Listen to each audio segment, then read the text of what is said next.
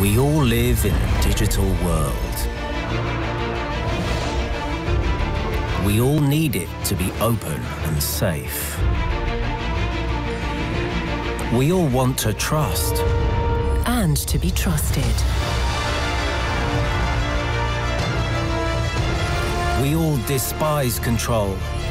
And desire freedom. We are all united. Hello, good morning, good afternoon, and good evening, everyone. Here is a warm greetings from IGF in Katowice.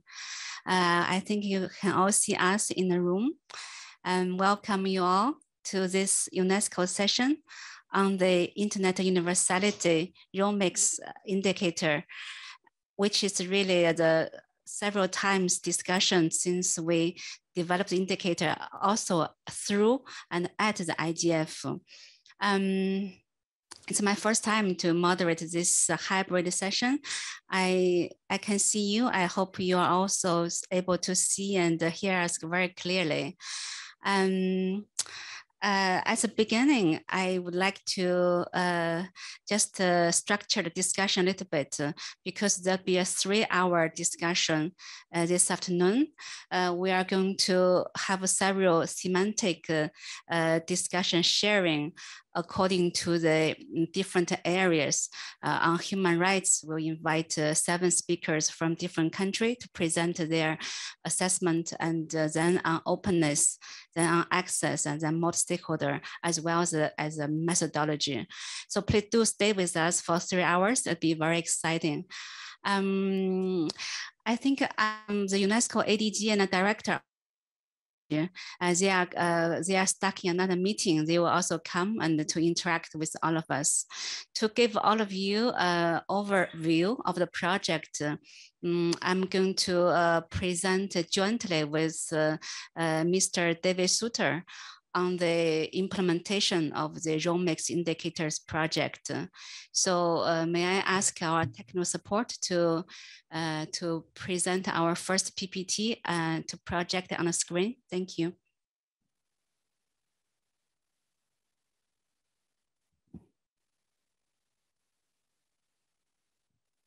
Thank you.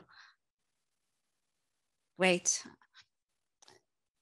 So I will just say a few words before I hand over to David Suter, who is the best positioned to unpack the indicators themselves and also the unique strengths of this framework. You know, this year, 16th of IGF, is a hybrid. Despite of the pandemic, we have seen so many people coming here, and we all share the same passion, same dream to have an internet united.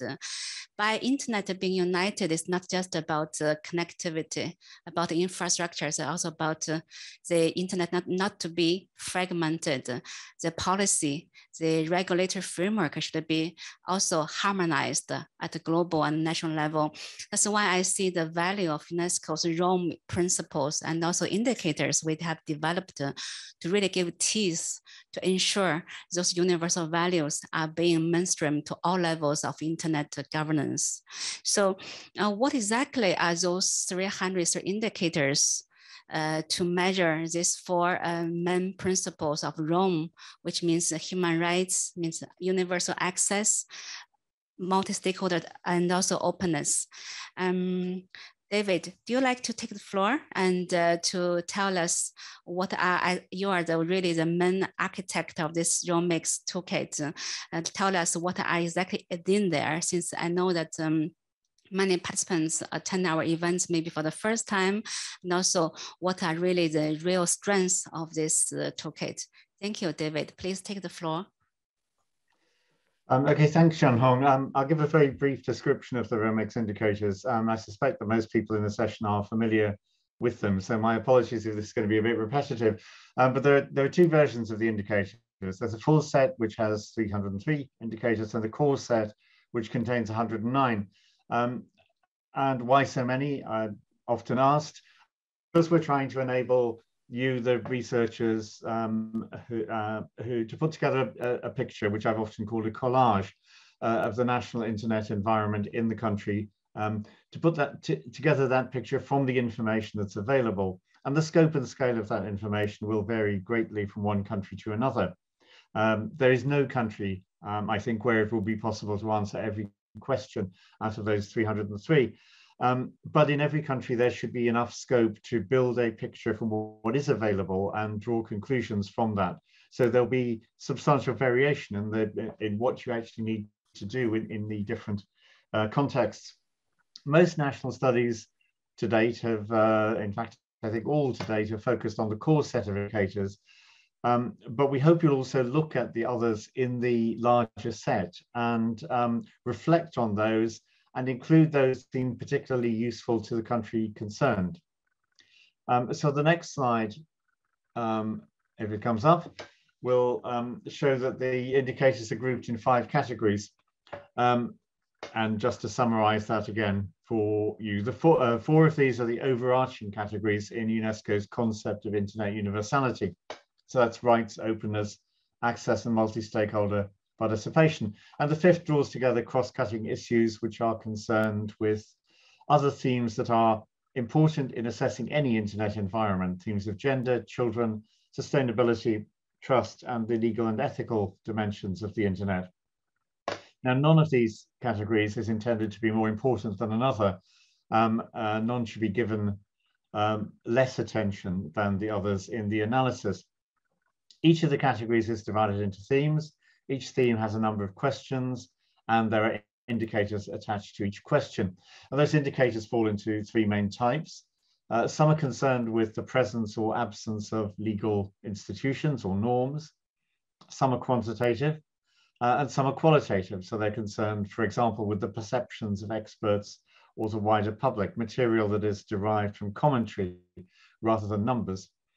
All of these sources, including the quantitative, need to be treated with caution rather than taken for granted. All of them need to be interrogated, not just about what they say, but about why they say it and who wants them to say it and what it is that isn't being said. So what's missing from the record. The next slide shows the process and reporting structure that UNESCO asks those who are using the indicators to follow if they want their reports to be published by UNESCO. So first, and critically here, studies should be multi-stakeholder in character. Each of them should have a multi-stakeholder advisory board, which should be supported by a research team that draws on all stakeholder groups. So to be valid for UNESCO publication, a ROMEX study should not be led by one party, by government or business or by civil society, and it should not reflect the interests of one party, either a stakeholder community or a particular organization. It should genuinely be collaborative, and its recommendations should be based around consensus within that multi-stakeholder collaboration. Data should be gathered critically. The aim is to learn as much about the internet environment as possible and to learn from links between the different themes and categories.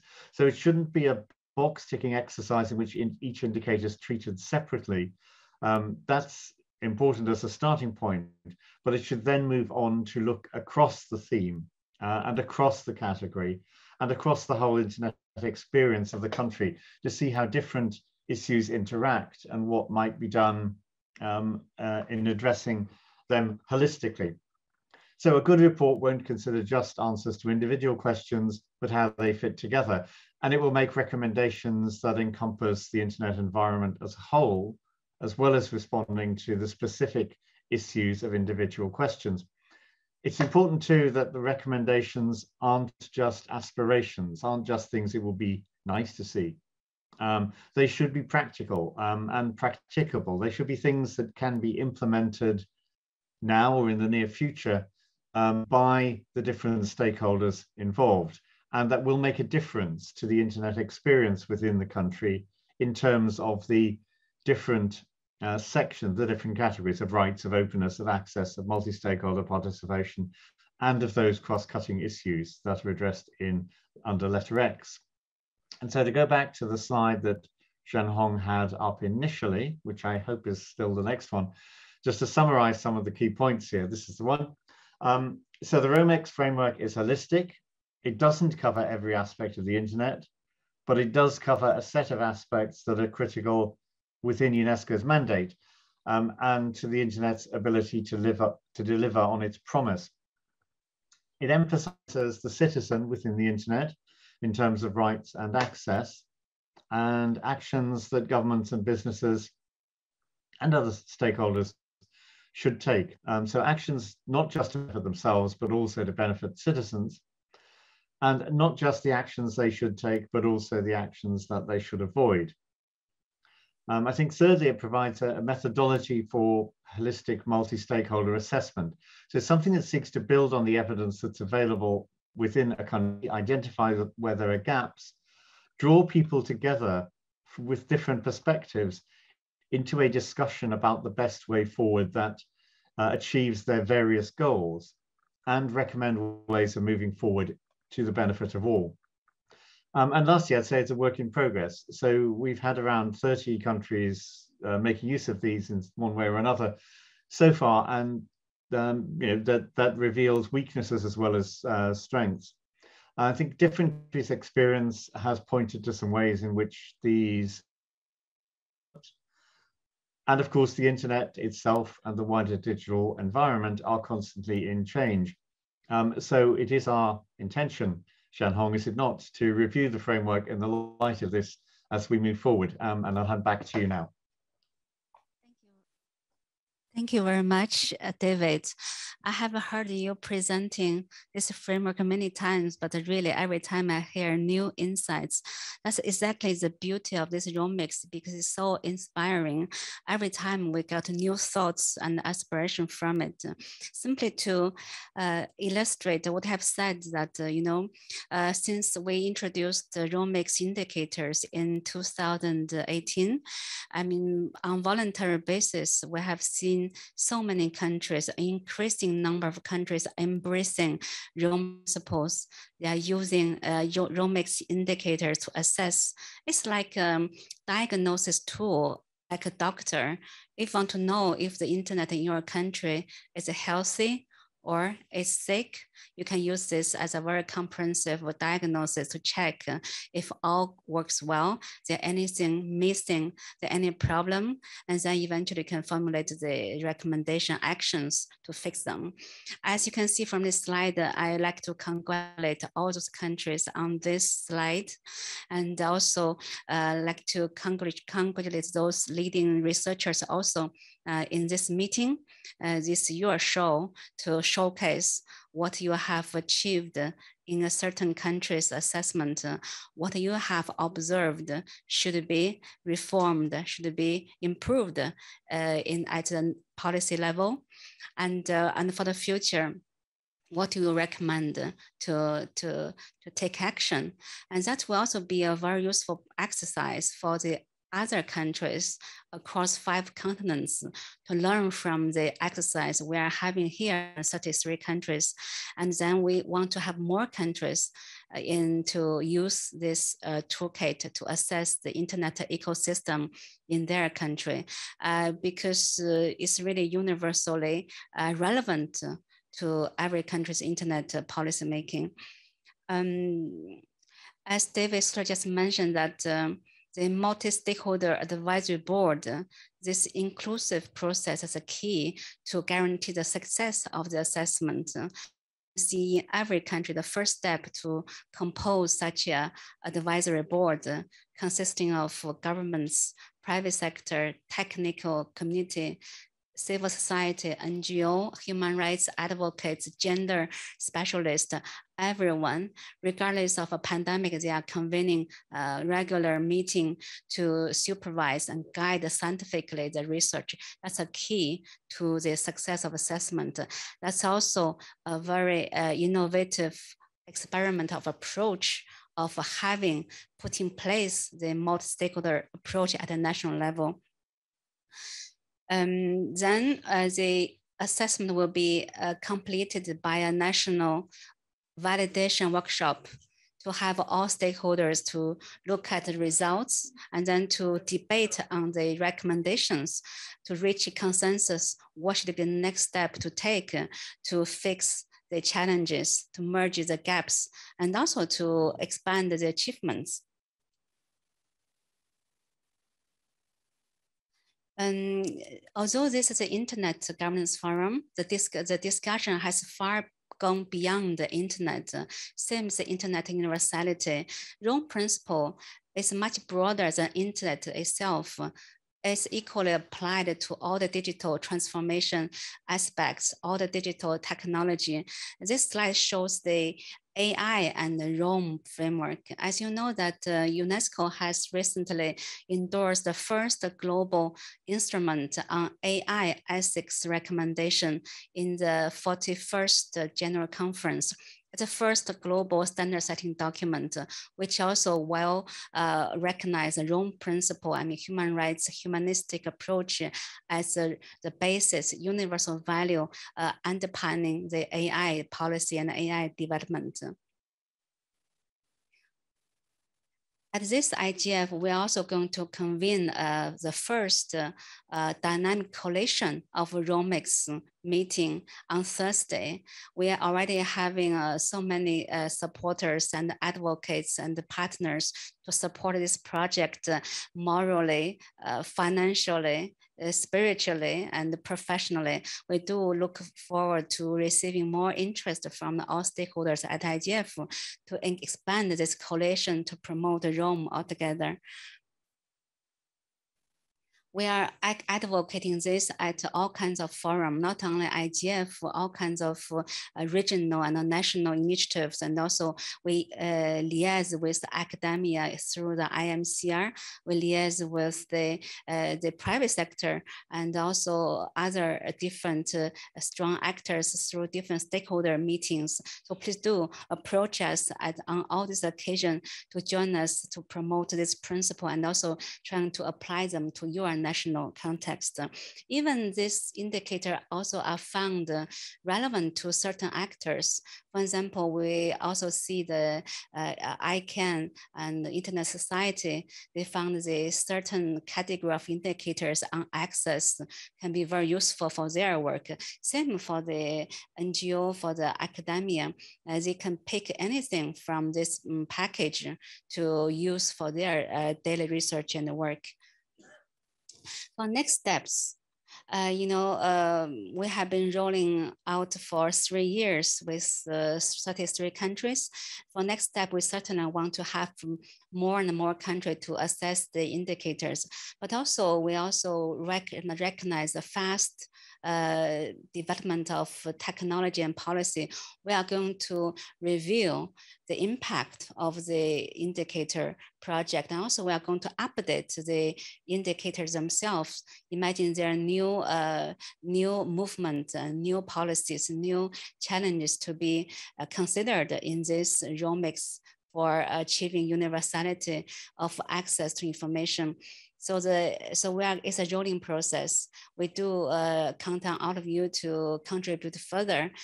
We are doing the global consultation to take in and the inputs on updating these indicators themselves. And also we are going to improve the quality of the national assessment because it's a very complex assessment. We recognize the need for more technical support from our national researchers and actors in strengthening the multi-stakeholder advisory board and also in collecting data, strengthening the methodology to ensure the results are really neutral, solid, which can formulate into the sustainable action. And on our side, we are also going to support this dynamic coalition by restructuring a new online platform for all stakeholders to easily follow up the implementation of the indicators in each country. On this map, in our future platform, it can be dynamic. If you click Thailand, if you click Kenya, Brazil, you can see all that has been done on Romex indicator, ranging from the assessment to the activities, to events, to the implementation of the recommendations, etc. So that can also be very useful to share good experiences and lessons learned among all the countries. So thank you very much.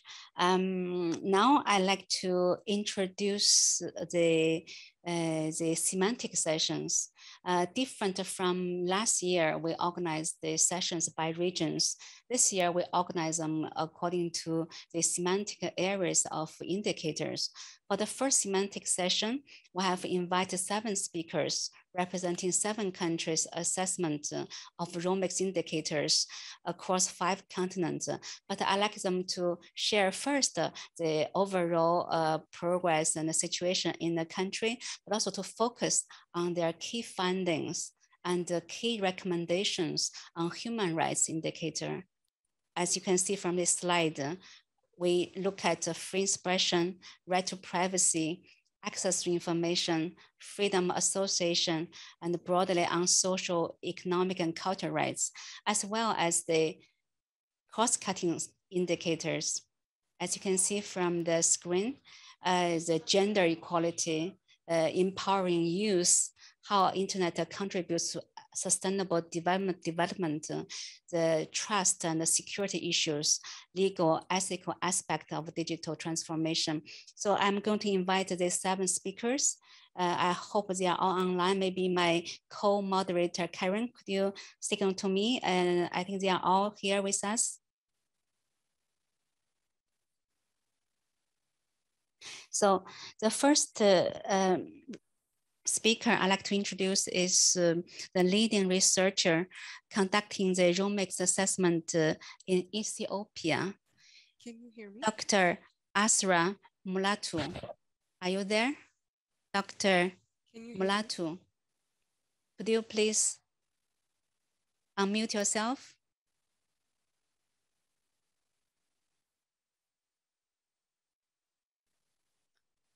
If you are not here,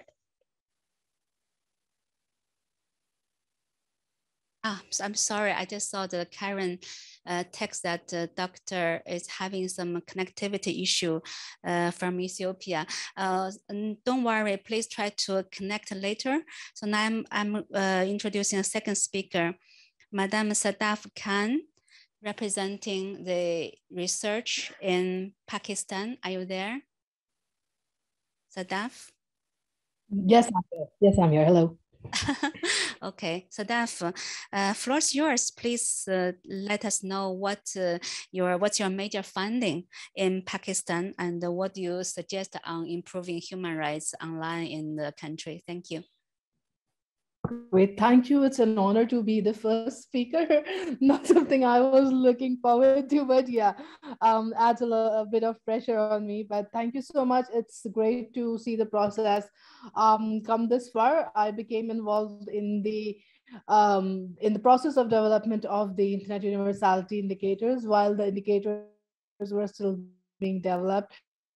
So I have like a lot of regard for the kind of hard work that has been put into this framework. I'm going to be sharing my screen. So Janya, I think your screen is going to get turned off with that. So I hope that's all right. Please share a screen, and I think our technical support will, it's projecting your screen. I can see it now in the room. Okay, yeah, please start. Thank you. Okay, so at the beginning, I would like to just give a background of what's been happening in Pakistan. We launched the assessment for the Internet Universality indicators earlier this year. And because the pandemic was still raging when we started the process, we have had a few troubles related to our inability to get people together physically, but still we managed to put together a pretty good multi-stakeholder advisory board who have come together online multiple times to help us getting the research so far. In terms of the research progress, we are holding our validation workshop tomorrow, so good luck to us on that. But yeah, we are at the stage where the findings are with us, and we are kind of looking at developing recommendations that are truly multi-stakeholder in that regard. So moving on to the thematic findings, I'll start with rights. I hope that my screen is properly visible to everyone. So in the area of rights, just to keep on time, I'm going to be sharing the very basic findings at this time.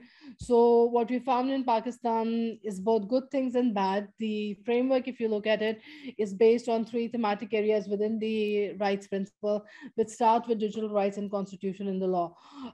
So what in Pakistan, our key finding is that the constitutional protections do provide the provisions for digitally relevant human rights. Pakistan is a signatory to almost all the relevant UN human rights mechanisms and has signed on to most of the resolutions in which the digital rights and internet governance has been discussed. There are limited legal protections for freedom of expression, right to information, and privacy, especially when it comes to the online provisions. And that is not for the lack of laws themselves. There are a number of laws. The limitation, and why I've said limited legal protections, the limitation comes from the fact that a number of restrictions on speech and expression have been put in place using very vague subjective terms, which allows for the abuse and misuse of law in sometimes. Moving on to specifically the content regulation of digital content, there has been a lot of criticism locally, nationally, on the lack of transparency and oversight mechanisms. The content regulation is carried out through our telecom regulator, PTA, and the government, the Ministry of IT have been involved in implementation of other laws dealing with privacy, freedom of association, etc. But the main criticism is not on the legal instrument itself, but the lack of transparency in how those legal instruments are implemented. There are prevailing challenges, not just because of subjectivity, but also with regards to the human resource, the technical resource that is required to implement laws dealing with cyberspace effectively. There is a lack of understanding, there is lack of capacity within the legal community, within the judicial community specifically, in dealing with digital specific issues. In some cases, we have seen really good role of judiciary. So while the offline equivalency of rights is not directly coded into legal instruments, we have some great examples of case law coming in from higher judiciary that does create that equivalency, and that does use legal protections that have been prescribed in general laws onto the online space. Moving on to theme B, the BNC, which deals with freedom of expression and access to information. This has been a challenging area to assess because right now, and actually since 2020, this whole area dealing with content regulation online, the regulation and governance of digital content, that's something that's completely in flux. At least two new major policies have been introduced, either discarded in the middle, and one that's going to kind of define how digital content is regulated in Pakistan has been challenged in the High Court. I'm one of the amicus curiae appointed by the court on this particular case, by the way, which just having conducted this assessment is really helping me put together my brief for the court as well. The restrictions on speech, the restrictions on regulation, the content takedowns, they come majorly in the category of blasphemy. So if you look at transparency reports pushed out and published by most of the global corporations, the content that is restricted on the basis of blasphemy is almost half or more than half of the total volume of content that's restricted. Now here a bit of contextual understanding. Pakistan is an Islamic country. The name of the country is Islamic Republic of Pakistan, and blasphemy is a highly volatile area. So dealing with blasphemy in the law and outside the law, and these restrictions, this is a really sensitive theme. So even though there are multiple, there have been multiple recommendations during the UPR process, during other UN human rights instruments regarding dealing with blasphemy online, this is a very critical and difficult area for our regulator and governments to deal with. Additional concerns, and the main area of concern that I have pointed out in the larger report as well, are restrictions that are based on decency and morality. Now, decency and morality, as everyone can imagine, is a very subjective thing to kind of outline. And in a community that's as diverse as Pakistan, more than 40 languages spoken, multiple communities living, decency and morality has been something on which there is a social conflict that pre-exists and now is being translated to the internet. We have a history of blocking platforms. Most recently, TikTok was blocked for the first time. An online game, PUBG, was also blocked and then unblocked by the PTA. In the past, we have also faced a block of of YouTube, the platform, lasting over 4 years. So this is one of the areas on which the challenge in the court is based on. Then on freedom of association, what we have found is some documentation. There is some documentation, media reporting of structured, inauthentic hate campaigns against online organizers, especially for feminist online organizers and women who are politically active or who are associated with journalism. But there is no evidence of direct interference from the government. Now, I'm pointing this out because if you look at the indicator, it talks about direct interference from the government in online association. So while that evidence doesn't exist, there is documentation that some politically motivated or seemingly politically motivated campaigns have been unleashed to disrupt political organizations, especially around Women's Day, especially when feminist organizing in the digital spaces is taking place, and that inauthentic structured activity includes both hate speech and incitement to violence. It does include disinformation, morphed videos, etc. So it's very obvious that like some kind of resources have been spent on it. Again, the rules that I've been talking about, the ones that have been challenged in court dealing with content regulation, tries to also decriminalize misinformation. So that's a very delicate kind of a difficult issue to deal with, because we see deliberate harm being done online against feminist activists specifically, and other political actors. But then obviously criminalizing misinformation is also something that's not as straightforward as it seems. Around privacy and data protection, so privacy is a constitutionally protected right, so it is recognized as a fundamental human right.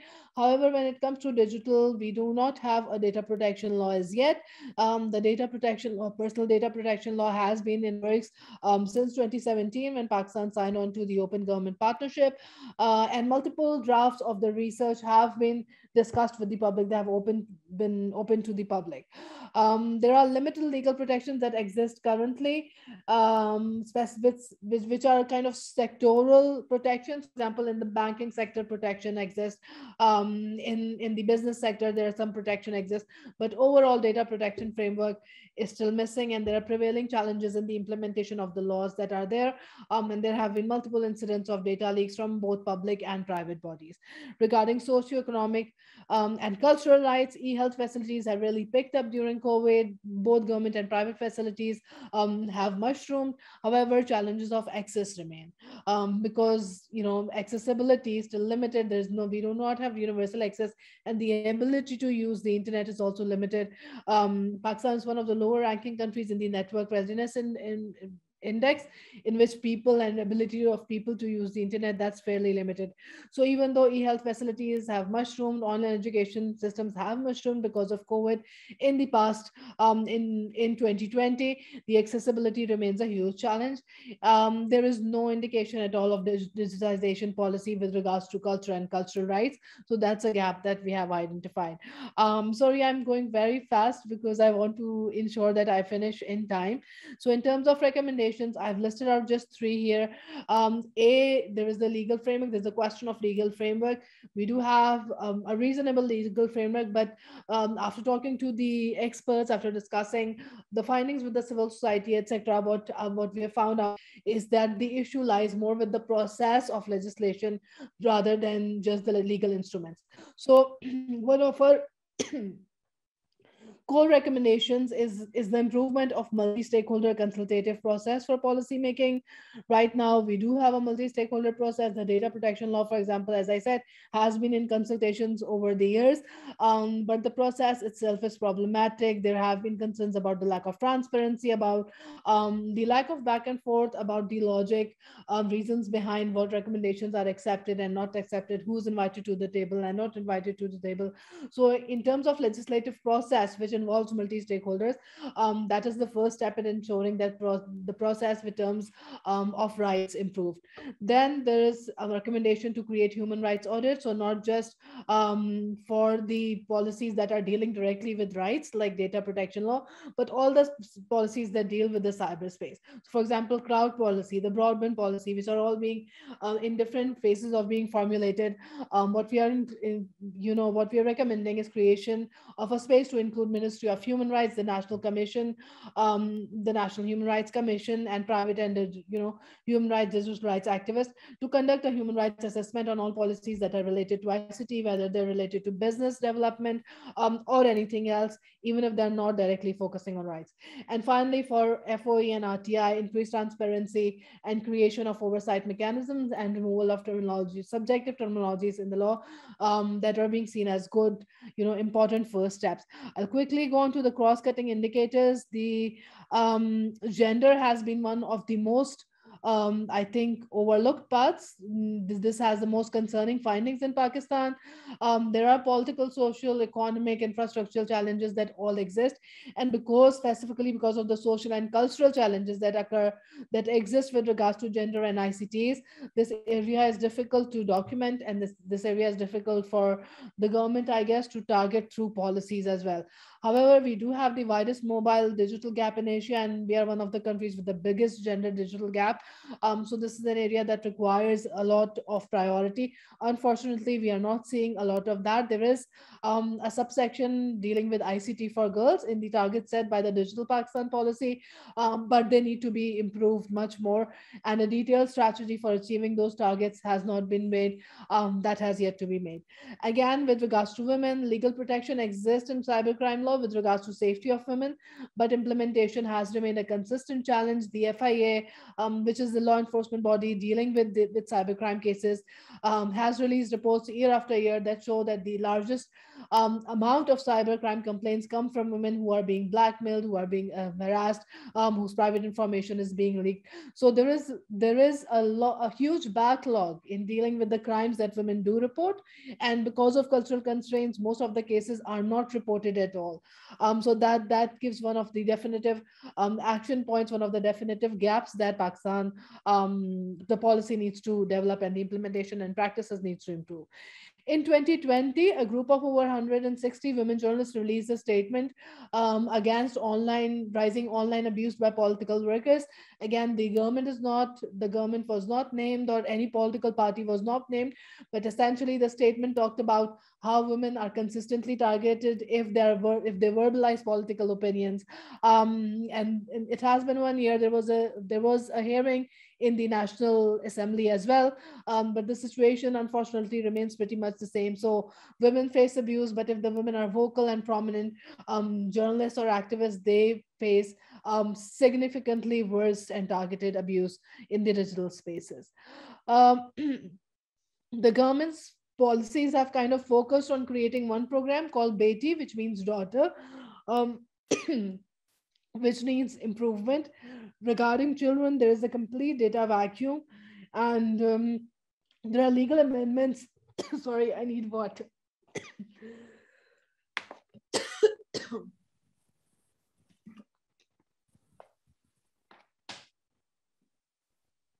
Sorry about that. So the policy on children seems to be completely focused on protection from child abuse and child pornography, which obviously is not enough, and that's something that we're kind of also proposing and working on. The perception data is a bit concerning because it shows that 48% of the respondents think that it's not at all important for children to have access to internet, which is not true in this day and age. So that is also something that indicates an area where the government might need to work on. I'll move on to the recommendations because I'm already over time. But yeah, so for the recommendations, Obviously, data collection is still the first recommendation. We do not have any gender disaggregated data that's released by public bodies, that's released by official figures, and household surveys are pretty limited in their approach. So they might be indicative of some trends, but they are not, this is not exhaustive, comprehensive data that policies can be built on. So that's one of the areas that needs to be covered. Then rather than focusing on ICT for girls programs, which are very focused on, creating spaces to encourage girls to use this or that. There's a need for all policies to be gender responsive, gender sensitive, and inclusive.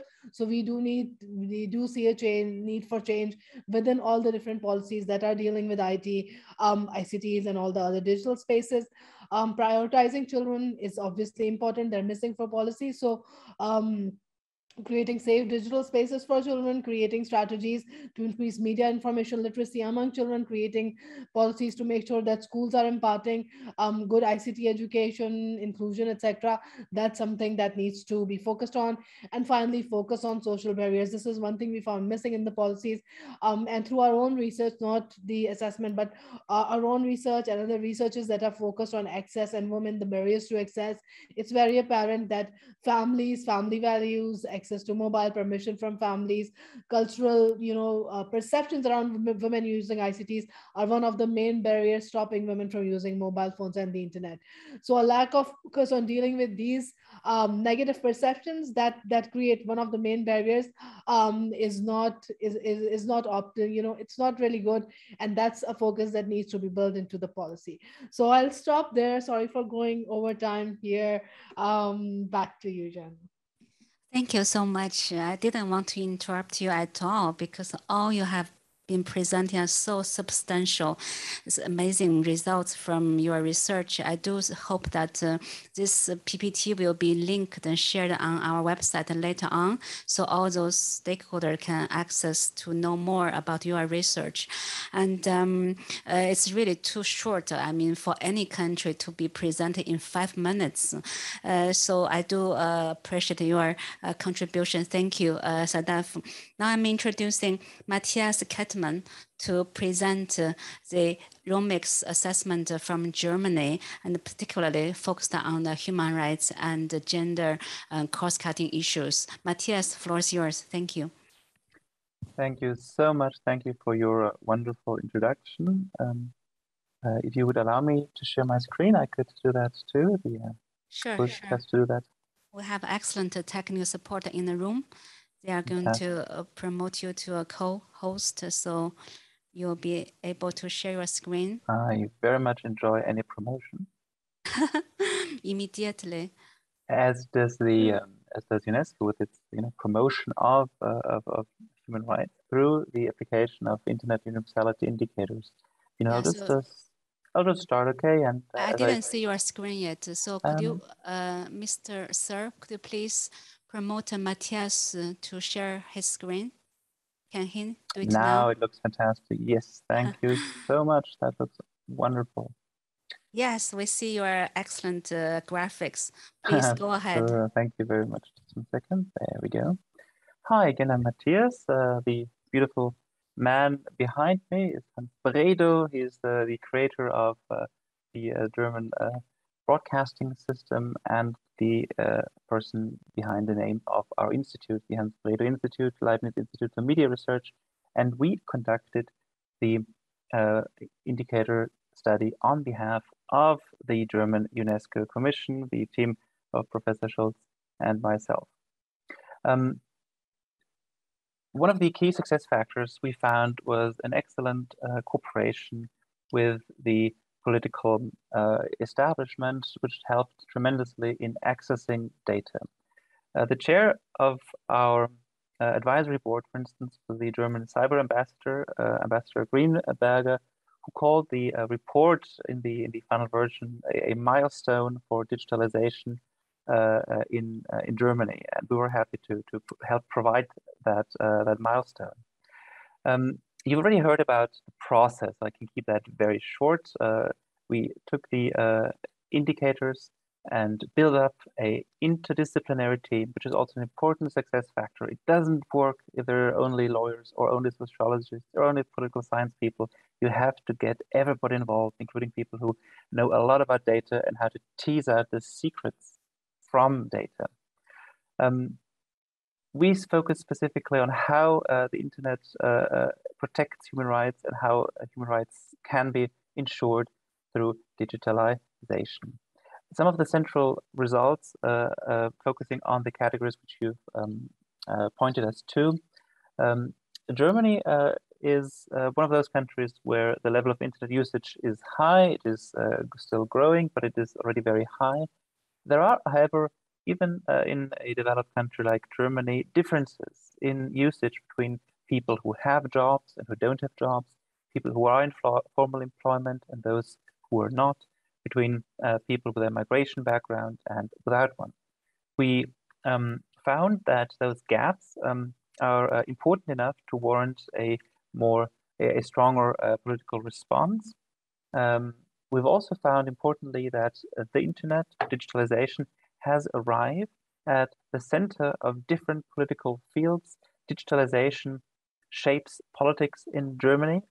I'll come to that at the end, but also already as a short preview, in our recommendations, we suggested that digitalization should be mainstreamed into each and every policy area. And now the new German government has decided not to create an individual ministry for digitalization, but rather to mainstream digitalization into each and every ministry's work. I'm not saying that it was only because of our recommendations, but at least this aspect of political planning is very much in keeping with our recommendations. We have also focused in our study on distilling the problems inherent in a multi-level system of governance with European Union laws, German laws, national and federal, on the federal and the Länder, the country system, interacting and sometimes counteracting. We teased out where we still see room for improvement, especially in the field of education. I'll come to that in a second. The German, our assessment pointed to a certain lack of data regarding exclusion, regarding digital violence, especially as it's amplified by platform design decisions. This is nothing peculiar to Germany, but it's something that also a comprehensive analysis of, for instance, digital violence and the processes to fight it suffer from. We're calling in our recommendations for more transparency and accountability by all stakeholders. Surprisingly, in terms of infrastructure, Germany lags behind its own commitments. Already during the last government, the last government committed to substantially expanding broadband to all Germans. They didn't quite manage that. It's still on the board to do that. Teaching, especially during the Corona year, is now full of commitments to increasing digital skills.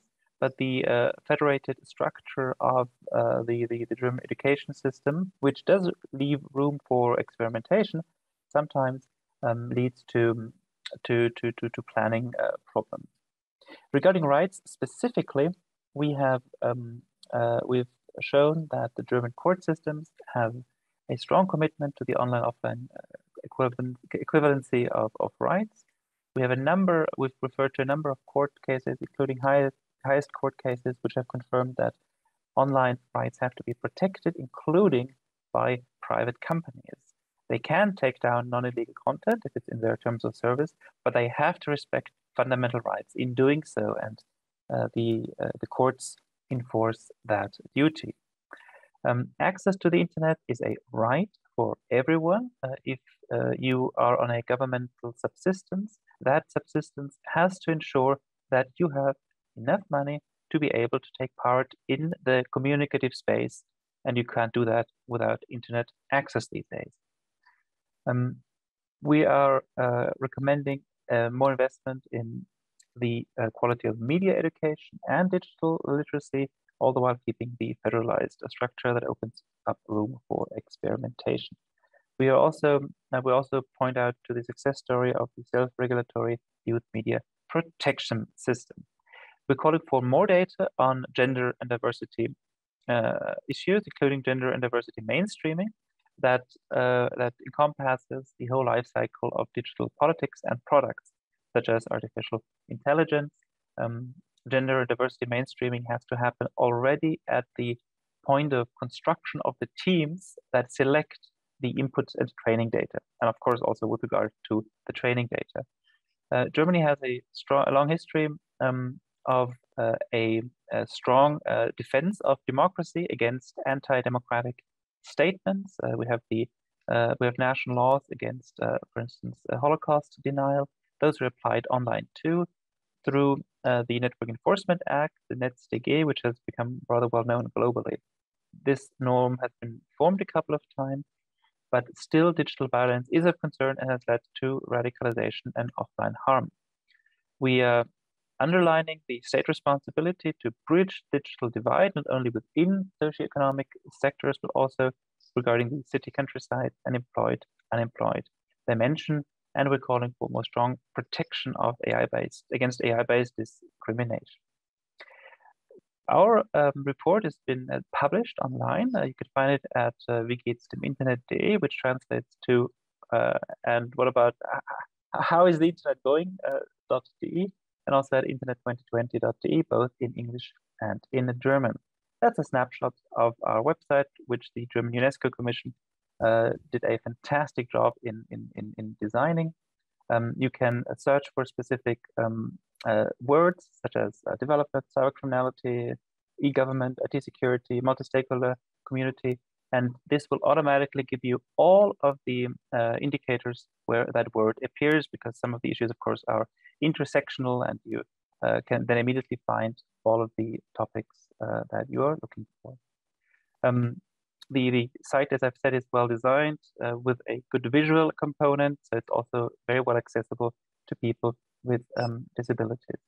We have done our very, very best to be present and to support UNESCO's attempt to tell people about our experience. The last couple of months, I've had the honor and privilege to present our experience a couple of times, and I'm very willing to do so always again, because it's such a privilege to talk a bit about the last year and the reporting process. We've launched the whole thing at the Internet Governance Forum in Germany, when I still had a lot less hair, but looked kind of sad, as we see down there. When we did that, it really made quite a splash. The ZDF, Germany's biggest television, started its evening program with a reference to the to what UNESCO wants. Of course, it's not quite what UNESCO wanted. You know, it's rather a report conducted for the German UNESCO Commission, suggested a better internet connection. But in today's media age, things get abbreviated a bit, and just writing there, UNESCO wants a right to a quicker internet isn't completely false. We did say that internet is important and rights are important. So the words were there. But this, as I've said, made quite a splash, and all the media reference the report. And I think that's an important thing, because you have to get them to the report, and then they are stuck there and start reading what it's really about. So we were rather happy with that. And as I've said, a lot of the topics we've raised in our recommendations have made it into the coalition treaty, which has just been agreed to last week for this period of 2021 to 2026. And we're very hopeful that the recommendations will therefore be make an impact.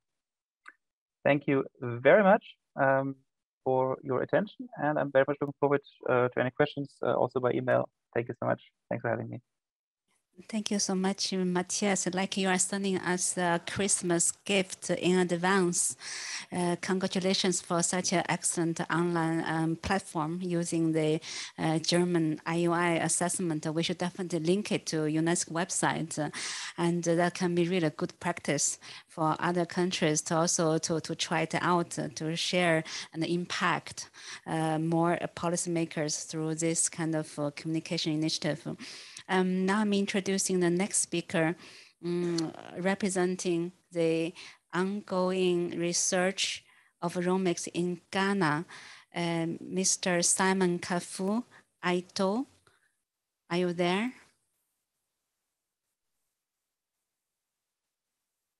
Mr. Simon Kafui, are you there? If you are not there, I'm going to introduce the next speaker representing the Romex assessment in Tunisia, Mr. Kamel Rezgi. Are you with us? Yeah. Hey. Yeah. Hi, Kamel. Nice to see you on the screen. I am with you. Yeah, that's Thank you. excellent. Thank you very much. Yeah, please start your presentation on Tunisia. I share my presentation. Yes, please. And could you please promote Kamel Request to share his screen? Thank you.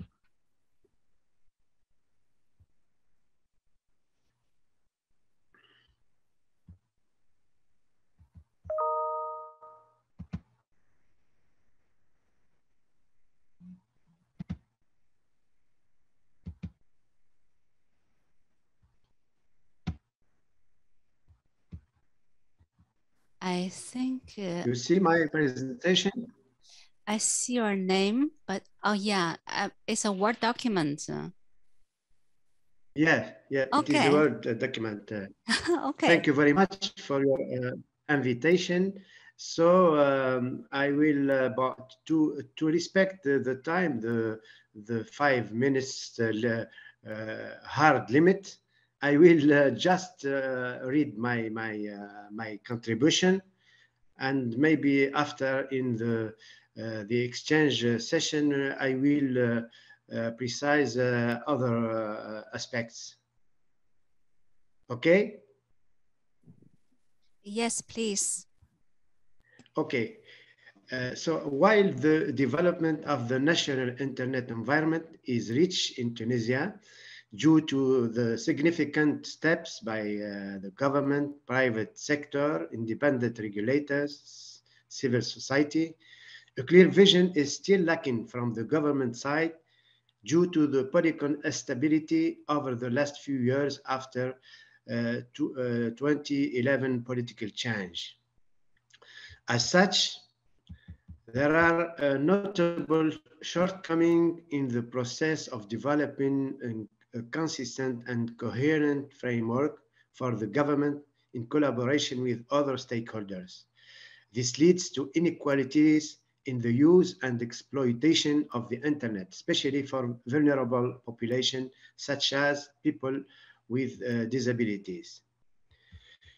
Concerning the human rights issues, I could say that the Tunisian political change of 2011 have greatly shifted the rights landscape in Tunisia from a repressive regime that engaged in online censorship and widespread mass surveillance. The country now enjoys relative openness. Tunisia's internet environment is regulated by several sectoral regulations, as well as the Constitution of 2014, which can be applied to the online sphere. The Constitution provides several guarantees, such as the right to freedom of expression, the right to access information, and the right to privacy. Tunisian law doesn't make explicit distinction between rights protected online and offline. Currently, this is no body of law that is tailored to the virtual world in Tunisia.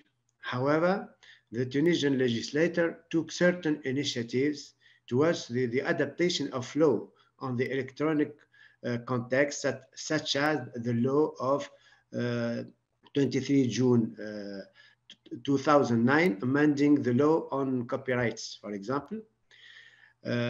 Freedom of expression in Tunisia is generally outlined by the Constitution and two hallmark laws: the law on the freedom of the press, printing and publishing, and the law on the freedom of audiovisual communication. These two laws establish certain limitations, but that are consistent with international standard and the ICPR.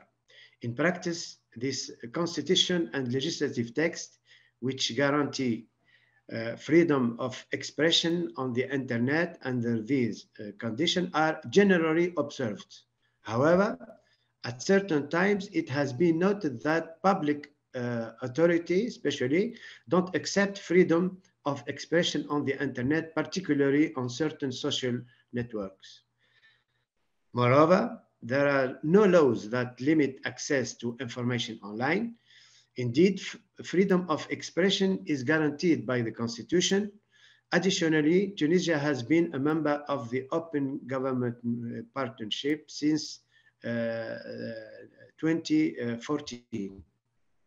There are, however, a few challenges that persist, I think. The lack of a constitutional court is another point of concern. Still unestablished after 6 long years of political delays, the court would be the ultimate arbiter of violations of the Constitution.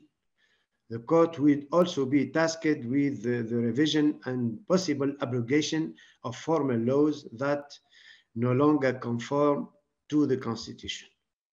The establishment of the Tunisian Technical Agency for Telecommunication in November 2013, created to fight the threat of cybercrime and cyber terrorism, and mandated to exploit national monitoring systems of telecommunication traffic for purpose of providing technical support to the judicial investigation, should be reviewed because of the debate about its status, missions, and prerogatives. Additionally, the law for protection of personal data should be reformed to provide adequate safeguard and guarantees for personal data protection that conform with international human rights standards and that do not infringe on other fundamental rights, such as the right to access information, which is an issue in the current ongoing bill. Finally, while the much lauded access to information law has been in place since March 2016, the law remains incomprehensible for much of civil society and the general public. More should be done to simplify the law's procedure in order to facilitate true access to public documentation. In addition, public and governmental documents should be provided online in access formats that allow for reuse in OpenGov or Open Data projects for the improvement of social, environmental, and health-related issues. Concerning the cross-cutting issues, we could say that while the internet acts as a new frontier for business and civil society, it also represents a space that is rife with harassment and potential abuse of users. Tunisia doesn't currently have a monitoring or reporting mechanism for the experience of users, especially for vulnerable groups such as children and women online. Data on the extent to which internet users report harassment or abuse is available. Civil society groups and the Ministry of Women currently offer services for users to report abuse online, and in some cases, certain non-profit organizations have intervened and worked with private companies to stop the abuse. In general, Tunisia has very strong laws pertaining to violence against women. In addition to physical violence, the law recognizes other forms of violence against women and girls, including economic, sexual, political, and psychological one. However, its application in the online sphere remains difficult due to the inefficiencies within the judiciary and a lack of capacity in understanding and addressing online violence and abuse. So that is the main remarks in which we can answer to the two questions. Thank you for your attention, and I will be disposal to the question and thoughts.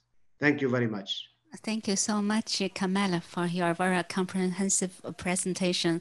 I also take this opportunity to pay tribute to our strongest partner in Tunisia, the ENTT, the regulator of access to information law, as you just mentioned, who has been the strong partner. We initiated the ROMEX assessment in Tunisia, and we do hope that Kamel, all of us can continue this project to, I think it's can be more valuable to help with a transitional society like Tunisia to achieve good results of digital transformation. And now I'm inviting the next speaker, Maria Fernanda Martinez, our newly initiated ROMEX assessment in Argentina. Yes, hello, Changhon. I would like to present to. Yes, I can share here.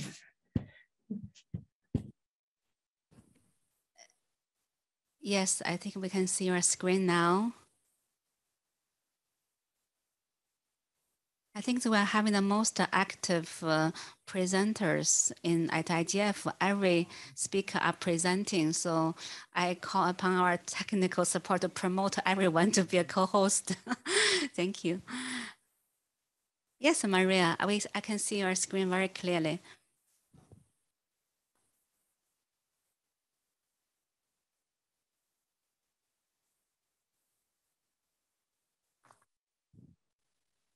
Maria, I think you are unmuted. Could you turn on your microphone? No. Yes, now it's fine. No, it's fine. Well, I would speak louder. Oh yeah, I hear you very clearly. Okay. Well, I'm saying that it is very interesting to share this experience with colleagues from all over the world. I'm going to start introducing myself. My name is Fernanda Martinez. I'm the director of the Center of Studies of Technology at the University of San Andres in Argentina. It's a center for research, education, and dissemination on public policy and the development on digital process in Latin America. The member of the research teams are here. The direction is in charge of Gonzalo Bustofrati. I'm the co-direction, and the research team are Carolina Caeiro, Ivan Kirschbaum, Delfina Ferracuti, Gonzalo Bustofrati, Maria Fernanda Martinez, Juan Ortiz Freuler is the coordination, and Carolina Guerra is the academic advising. Well, regards of findings in the category of human rights and cross-cutting indicators. The protection of human rights in Argentina is guaranteed by the national constitution. And although I have some problems here with my, well, don't worry. I was saying that Argentina is characterized by a long history of the civil society organization and promotion of human rights. About the equivalence principle, there is no specific rule in Argentina that recognizes the principle of online-offline equivalence. Argentina adheres to the UN Human Rights Council resolutions stating that the rights of individuals must be protected on the internet. In practice, however, there is not always guarantee. Lack of adequate infrastructure and technical equipment to enable citizens to access quality internet, diverse level of digital literacy among the population. Laws that are not adapted to the specificities of the digital environment. For example, online crimes against women or girls.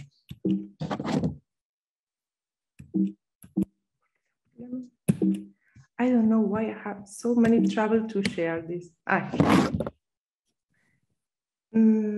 Argentina has also a legal framework consistent with human rights and standards for the protection of women and children. However, there are some difficulties in guaranteeing the fulfillment of these rights online. Work is currently underway to incorporate the right category of digital violence and telematic violence. Argentina has also developed various actions to promote the equal inclusion of women, especially in the public sphere. However, this trend is not reflected with the same strength in the digital sphere. The trends of human rights violations that we find doing this research, that here in Argentina we had problems associated with migration, police abuse and the deficiencies in the security and prison policy, difficulties in exercising the rights of indigenous people, and the sustained increase in poverty and destitution, which mainly affect children aged 0 to 14. On this, especially on digital environments, the implementation and expansion of the use of facial recognition technology. We also have increasing cyber patrolling situations and increase of discriminatory expressions or harassment situations affecting mainly women. Well, COVID context reveal and in some cases deepened and pre-existing weaknesses.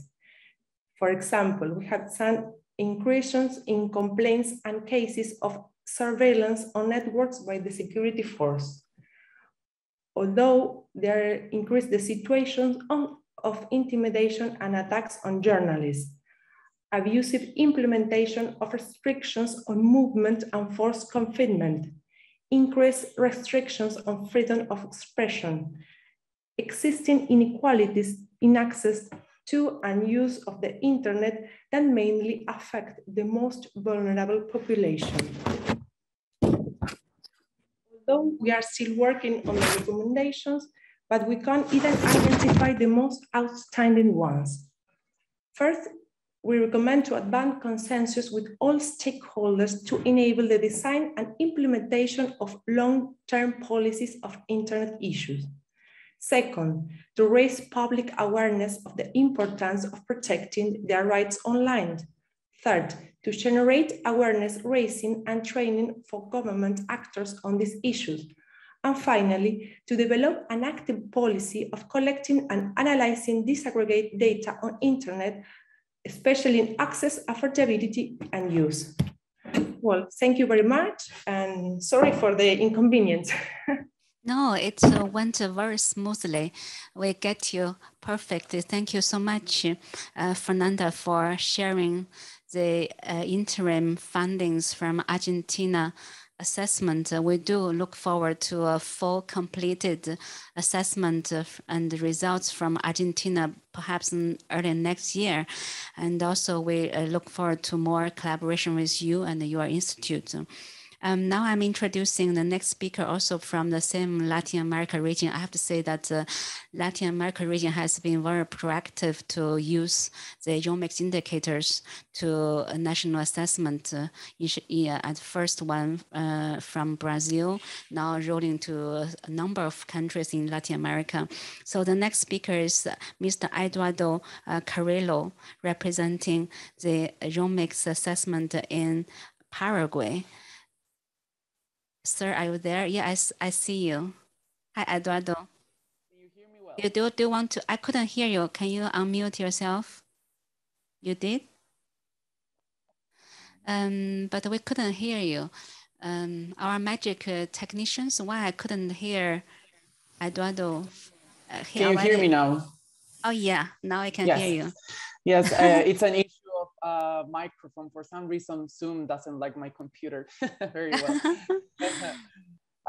Well, thank you very much, Shanghong. I'm going to share my screen myself. So just let me see if I can do that smoothly. Yes, you will. I'm asking our technician to allow you. Yeah, now they did it instantly. Thank you. Okay, great. I already here. So going straight into the subject because I know the time constraints. Thank you very much for this opportunity to discuss about the idea of ROMEX indicators, and particularly to both Shanghong and Karen for its continued support in this work. So in regards to the Paraguayan context, the research was conducted by the Ministry of ICTs of Paraguay and the local civil society organization TEDIC, which I'm representing today. My name is Eduardo Carrillo and I'm co-director in this organization. It was finalized in October of 2019, and it includes the 109 core indicators, the full indicators for the dimension of multi-stakeholder participation, and additionally 2 general indicators, namely those of open government partnership to showcase the progress of the country in the matter, much like the Tunisia example that was just showed a few minutes ago. So just to have like a brief moment to talk about the methodology, much like some of the previous presentations in this panel, an initial data collection combining desk-based research, freedom of access to information requests, consultation of official statistics, independent surveys, and reports, consultation of reports of different credible sources such as academia and think tank actors here in Paraguay were conducted. And I think that what's interesting in the Paraguayan context is that this data collection was combined with 3 consultation and validation processes. We had a first moment of request for information and interviews with government departments, private companies, technical community, academia, and civil society organizations for an initial information validation that was then followed by the confirmation of the multi-stakeholder advisory board, which is of course the main or a main aspect of the ROMEX methodology, which was composed by 3 representatives from the public sector, 4 representatives from civil society, 2 from the academic sector. And of course, this was the main body that peer reviewed and gave feedback for the report before it was finalized. And then there was a final assessment and validation from the Paraguayan Internet Steering Committee, which is the main multi-stakeholder body governance of the internet. Now, due to time constraints, I will only do a general description of the main findings in the rights and cross-cutting issues, which is this particular panel's objective. So for the rights section in the findings and recommendations, I would say, Paraguay has a robust human rights regulatory framework, such as the right to privacy, freedom of speech, access to public information, and others. And what particularly stands out for the Paraguayan context is the existing harmonization between the public international rights norms and the human rights and the national constitution. Although there is not an explicit normative that indicates that the same online rights are applied to the online environments, in practice, the judiciary system, as well as some public policies that emanate from the executive sector, do extend such rights to the online environment as well. Now, for this particular section, one of the main findings and recommendation is the need of a new personal data protection law for Paraguay. Such law has to be treated with urgency in the legislative sector because there is an important confusion as we speak with the law of credit-related data, which is the one that is in force, because the protection of such rights are not enough for an holistic protection of personal data of people. So therefore, this law should be in line with other international holistic and protective legislation, such as examples from the European Union, particularly the GDPR. Moving on to the cross-cutting issues, findings, and recommendation. I would say that there is, and there was a particular difficulty that is transversal in this indicator, but also in all the others while the research was being conducted. And it's the absence of evidence that is needed in order to build a more assertive policy to meet current needs, to do credible and effective diagnosis, which is why we think that the ROMEX is such an important advance on this matter. But from this perspective, data on online abuse and harassment are worrying, and there is still a lack of accountability from public institutions when it comes to proper data collection that could help measure the real and current impact of online violence towards women and children. In general, experts do recognize the existence of a Paraguayan legal framework to protect women against violence and abuse. However, there are still problems in its applicability because of structural problems with the judicial and public security systems and how they understand this issue, particularly when extended to the online world. Regarding children, we have pretty much the same problem. There is a need of a proper recollection of disaggregated data by responsible institutions to overcome the lack of current data related particularly to the use and perception of children about internet and the ICT, and also the lack of disaggregated data more broadly on this particular matter. In relation to sustainable development and ethical and legal aspects, a lack of proper monitoring mechanism for projects related to the use of the internet and ICTs within the public sector has been identified as a challenge that needs to be tackled to follow the real degree of execution and progress of these projects by civil society and, more broadly speaking, citizens that are interested in the matter, and to ensure a proper level of accountability in these kinds of projects. Finally, I don't have a slide for that, but it was asked from us to talk a bit about the lessons learned for the Paraguayan context in the development of the ROMEX methodology. So I would say that first, the combination of different validation processes has proved to be useful in terms of networking and in terms of ensuring that different actors are aware of the conduction of the ROMEX indicator in a particular country, in this case, Paraguay. But of course, sustaining the commitment of these ad hoc bodies is also a difficult thing because everyone has different commitments that needs to be addressed. So a sustained progress through time, and of course, being the ROMEX research that takes a lot of time, there is a bit of a disconnection maybe from the initial moment where a particular body, both for peer review or validation, is conformed, and then when they actually need to do the job. There might be some time gaps there that needs to be, let's say, taken into account by future teams that would like to do validation processes from multiple sources, not only the multi-stakeholder advisory board. And also, I would say that in our particular case, the commitment from government, and particularly the MITIC office in Paraguay, to conduct the research is crucial in order to make sure that public institutions answer you and give you the necessary information to fill the gaps in the different indicators. So I would stay here. I think I was in the 5 minutes. And thank you very much again, Shanghong, for the opportunity. Thank you so much, Eduardo, for such a solid presentation.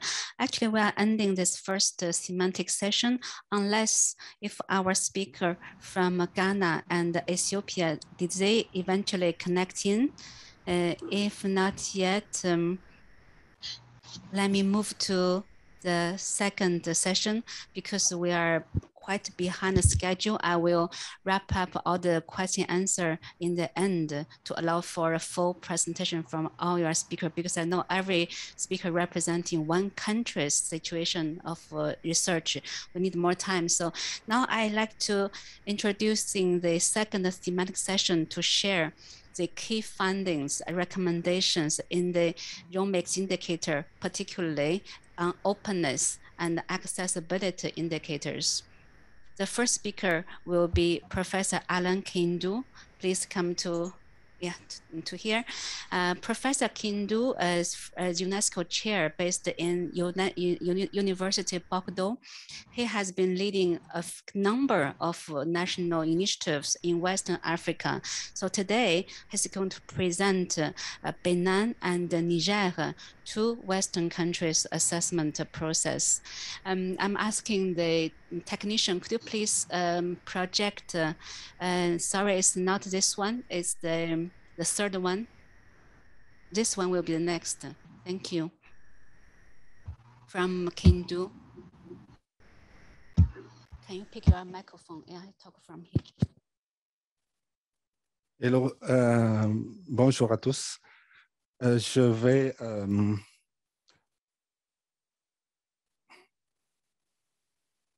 OK. Je vais parler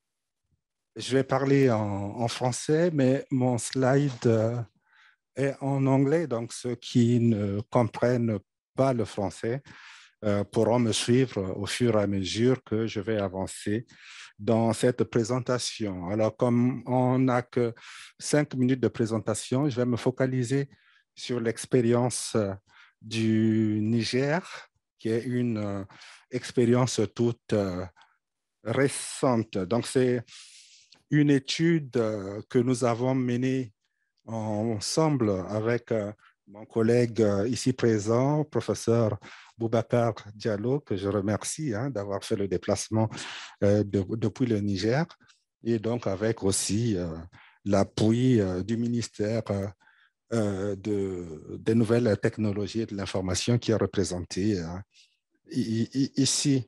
Alors, il y a eu pour cette étude une forte mobilisation également des acteurs de l'économie numérique que je remercie. Ce qu'il faut savoir aussi, c'est que le Niger est un pays particulier avec d'énormes défis comme le défi de la pauvreté, le défi de l'analphabétisme, la question de la désertification, et puis vous connaissez aussi cette insécurité que traverse le pays, sans compter les inégalités de genre. Mais c'est aussi un pays où on va trouver une forte volonté à la fois civile et politique de mettre le numérique au service des enjeux que je viens de citer. Alors, donc, comme toutes les études, cette étude a été menée donc, avec l'appui d'un comité consultatif qui est composé de l'ensemble des acteurs de l'économie du numérique. Et nous n'avons pas hésité d'ouvrir nos réunions à des personnes qui ne faisaient pas partie du comité consultatif, et ça s'est avéré très positif puisqu'on a été enrichi par ces personnes-là.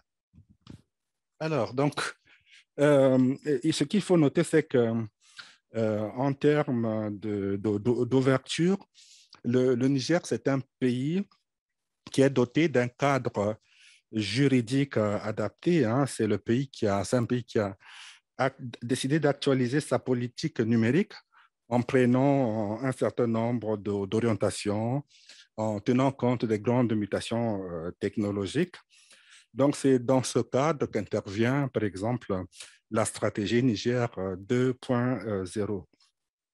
Il y a également dans ce pays un cadre institutionnel qui est intéressant, constitué notamment du ministère que je viens de citer tout à l'heure, mais aussi d'un certain nombre d'autorités comme l'ARCEP, des agences indépendantes de l'État ou l'Agence nationale de la société de l'information qui est très en phase avec les problématiques de l'universalité d'Internet. On a un certain nombre de lois qui permettent de suivre le développement du numérique, notamment la loi sur les transactions électroniques, la loi sur la cybersécurité. Il y a effectivement, comme dans la plupart des pays africains, un certain nombre d'initiatives intéressantes dans le domaine du numérique, mais la grande difficulté, c'est d'arriver à trouver une dynamique générale, une dynamique économique. C'est pour cela que le pays a mis en place un certain nombre d'initiatives pour pouvoir accompagner notamment les startups dans leur développement. Donc, cette volonté existe, cette politique existe, mais comme toute politique, il y a un certain nombre d'insuffisances.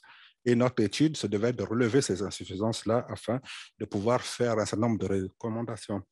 Et donc, parmi ces petites faiblesses, on a constaté qu'il y a une insuffisance d'appui financier qui est apporté aux startups.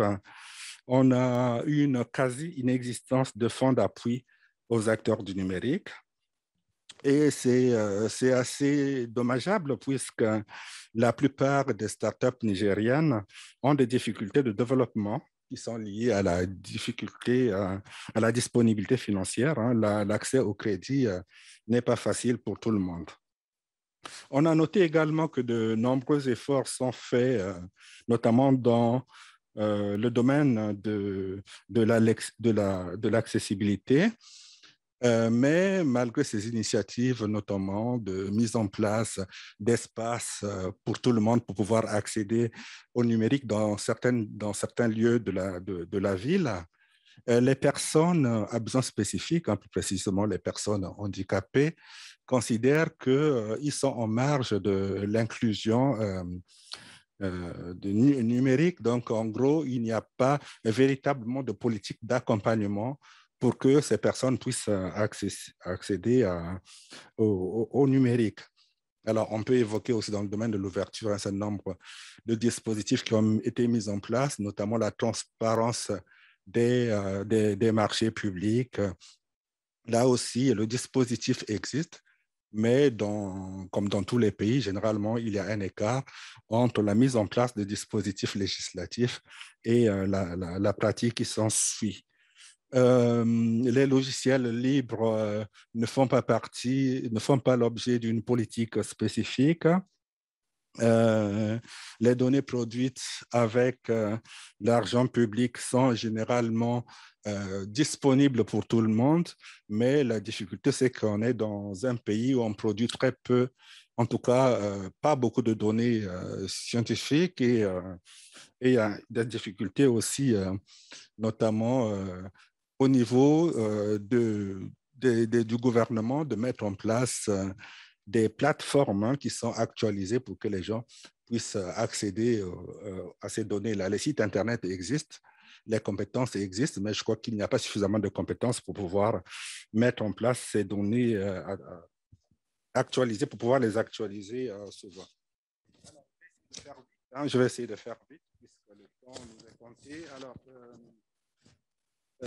dans le domaine d'accessibilité, de l'accessibilité, je pense comme je viens de le dire, on essaie de faire en sorte que le pays puisse accéder donc au numérique, hein, et on essaie d'offrir des prix qui sont concurrentiels. On observe notamment une certaine hausse du taux de pénétration d'Internet. Alors, mais toutefois, il faut savoir qu'on part d'un taux qui est très faible, hein. Donc, les efforts existent, mais il va falloir continuer à faire ces efforts-là, puisque selon l'Union internationale des télécommunications, aujourd'hui, 10 habitants pour 100% disposent d'un accès à Internet au Niger. Donc, en gros, la marche de progression est très importante. Il y a également des contraintes qui ont été soulevées, notamment par rapport au coût de l'Internet dans le pays. Et c'est un pays dans lequel la majorité de la population vit avec moins de $2 par jour. Donc, le coût est un problème important. Ainsi, donc, nous avons fait un certain nombre de recommandations en termes d'accessibilité au gouvernement, et ces recommandations concernent notamment la nécessité de contraindre les fournisseurs de services d'Internet à proposer des offres qui sont compatibles avec l'état des personnes en situation de handicap. J'ai évoqué tout à l'heure cette question importante, et on pense que le gouvernement a des efforts à faire là-dessus, mais on doit contraindre aussi les opérateurs et les professionnels à pouvoir prendre en charge cette situation-là. Il est également important de mettre en place un dispositif d'accompagnement des universités et des étudiants pour pouvoir accéder à Internet. L'initiative est déjà en cours, parce que là, il y a l'Agence nationale de la société de l'information qui est engagée dans cette direction, et nous ne pouvons qu'encourager que cette initiative se prolonge. Il faut également s'attaquer à la question de la cybercriminalité, hein, parce qu'on est dans une zone qui est très sensible, mais au-delà de la sécurité, des questions de sécurité, il y a aussi à prendre en compte cette question de la protection de l'enfant, la question de la protection des femmes, hein, qui sont de plus en plus mises en cause par rapport sur le numérique.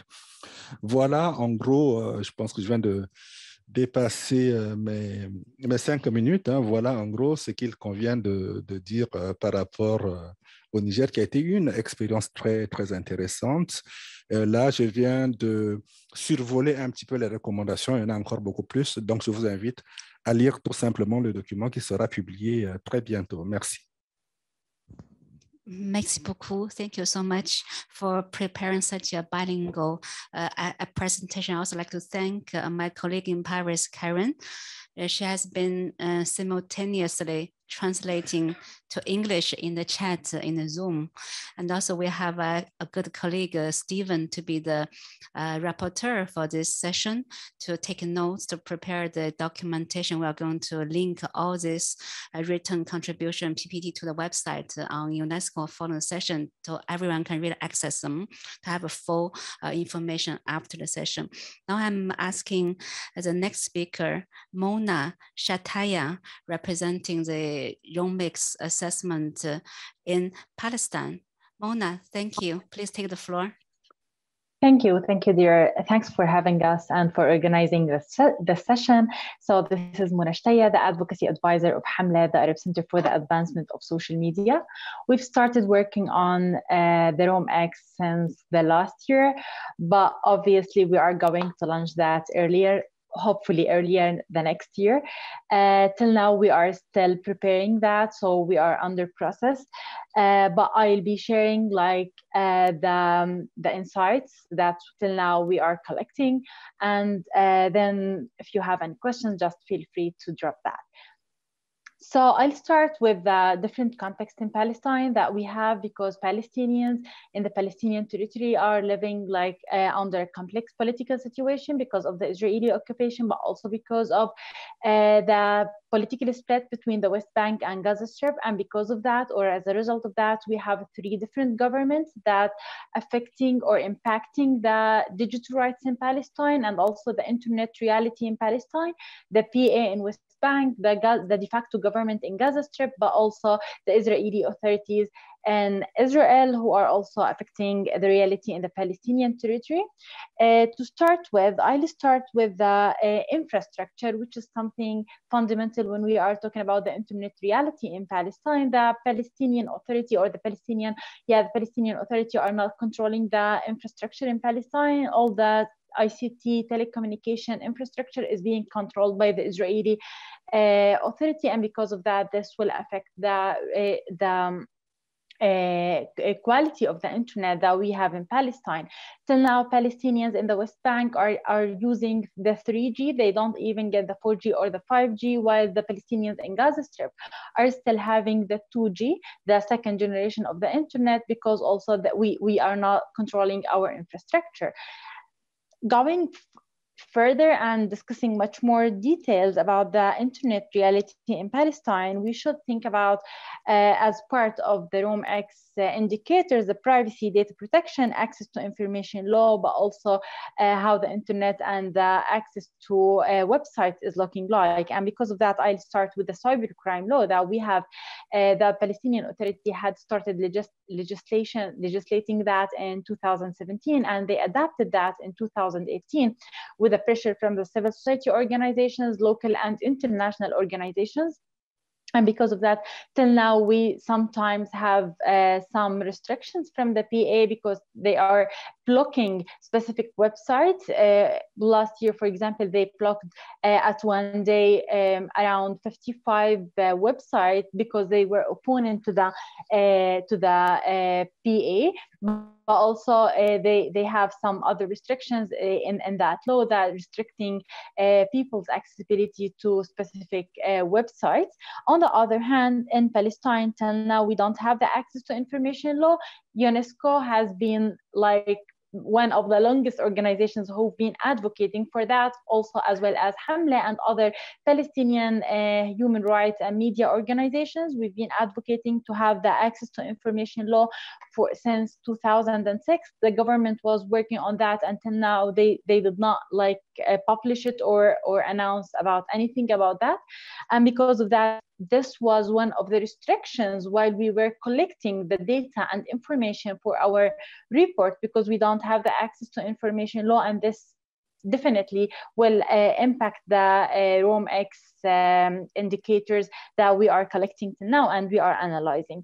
On the other hand, on the privacy and data protection side in Palestine, till now, we don't have any kind of privacy and data protection law, and that also is affecting Palestinians' rights in the internet. we at Hamle have also published a separate report talking about privacy and data protection earlier this year, which shows during the launching event, we knew that, or we just were informed that the PA were discussing to launch a privacy and data protection law, despite the fact that they have never ever consulted the civil society or any other one except the governmental bodies. And because of that, we are trying during our preparation process for our ROMX to engage through the multi-stakeholders advisory board, different people from the private, governmental, civil society, and media organizations, so we can have all their inputs, as my colleagues previously talked about their countries, but also we have this thing in Palestine. If we are like moving about to talk about misinformation and disinformation, we have also this kind of thing in Palestine. And in an earlier report we published last year in Hamle, we saw that there is Palestinians are affected by the misinformation and the disinformation because of many things like the political split and also having the occupation in the Palestinian territory. And this is also been included in our indicators that we are still preparing till now. And because of that, we have like multi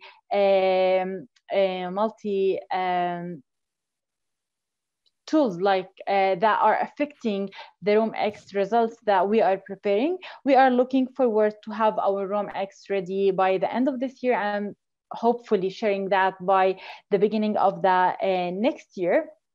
But also when we are talking about the ROMX, we cannot ignore, as my previous colleagues said, the gender-based violence and how the gendered and the internet and is like having this intersectional thing. In Palestine, women, like there are increasing number for women who are being harassed on the internet, and because of that they sometimes are reporting to the police, but also sometimes they are reporting to the feminist organizations. We at Hamle have also monitored and documented that, where one out of 3 Palestinian women have been experienced the harassment on the online spaces, and 1 out of 3 women were leaving the internet because they have been harassed on the network. So all these information are being included in our ROMX and many other indicators, many other information. So yeah, that's basically from our side. But also, if you have any questions, please feel free to drop that in the chat box. I don't want to take more time, just to leave some time for the other colleagues to share their insights. Thanks. Thank you so much, Mona, for your very valuable sharing of insights. We do look forward to the successful completion of the assessment in Palestine. And now I'm introducing Simon Ellis, our expert leading the assessment in Thailand, and also he's our international advisor to have help reviewed a number of national assessment reports.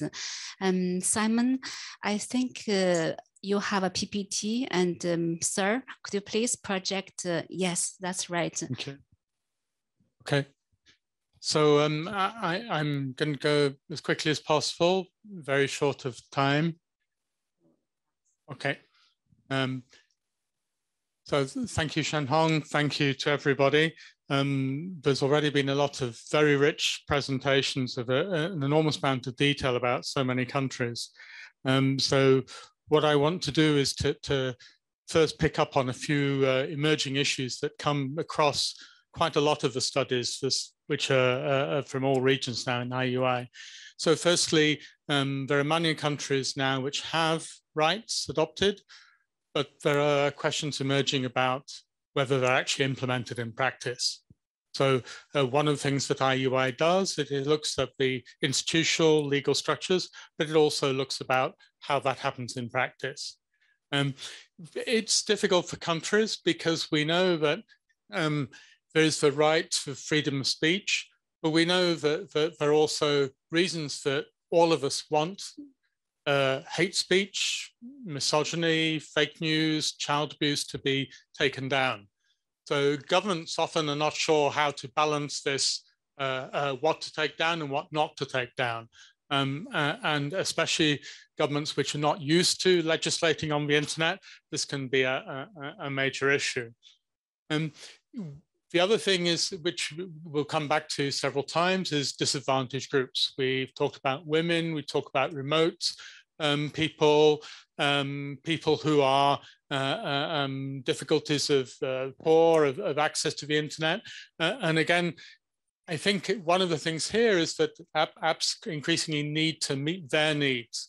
Apps are often designed to meet the needs of people in big cities. They should be more to do with rural things. And for example, in Thailand, there's a lot of apps being developed for remote management of farms, of the younger generation in Bangkok seeking to help.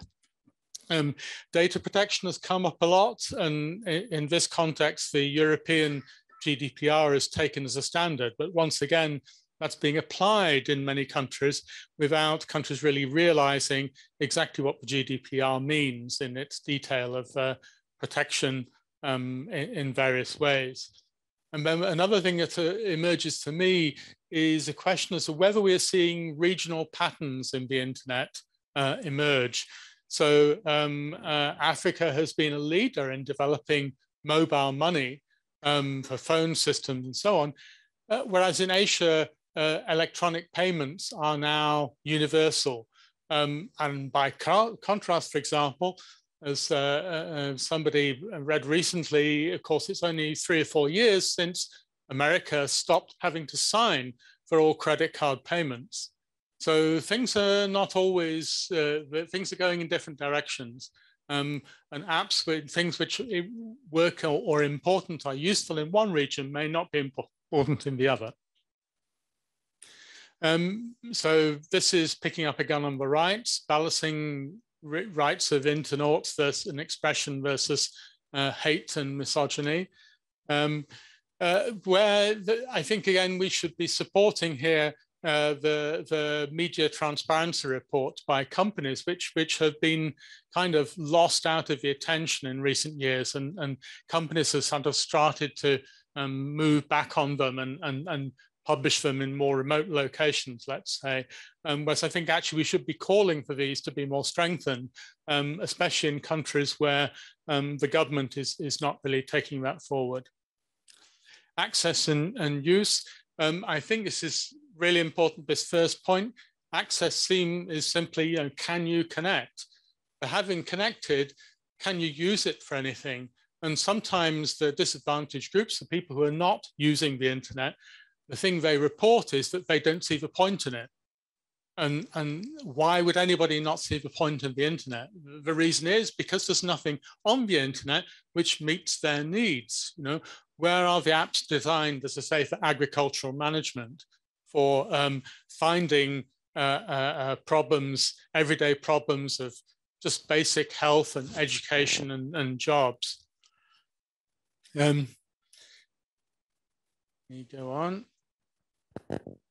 Okay.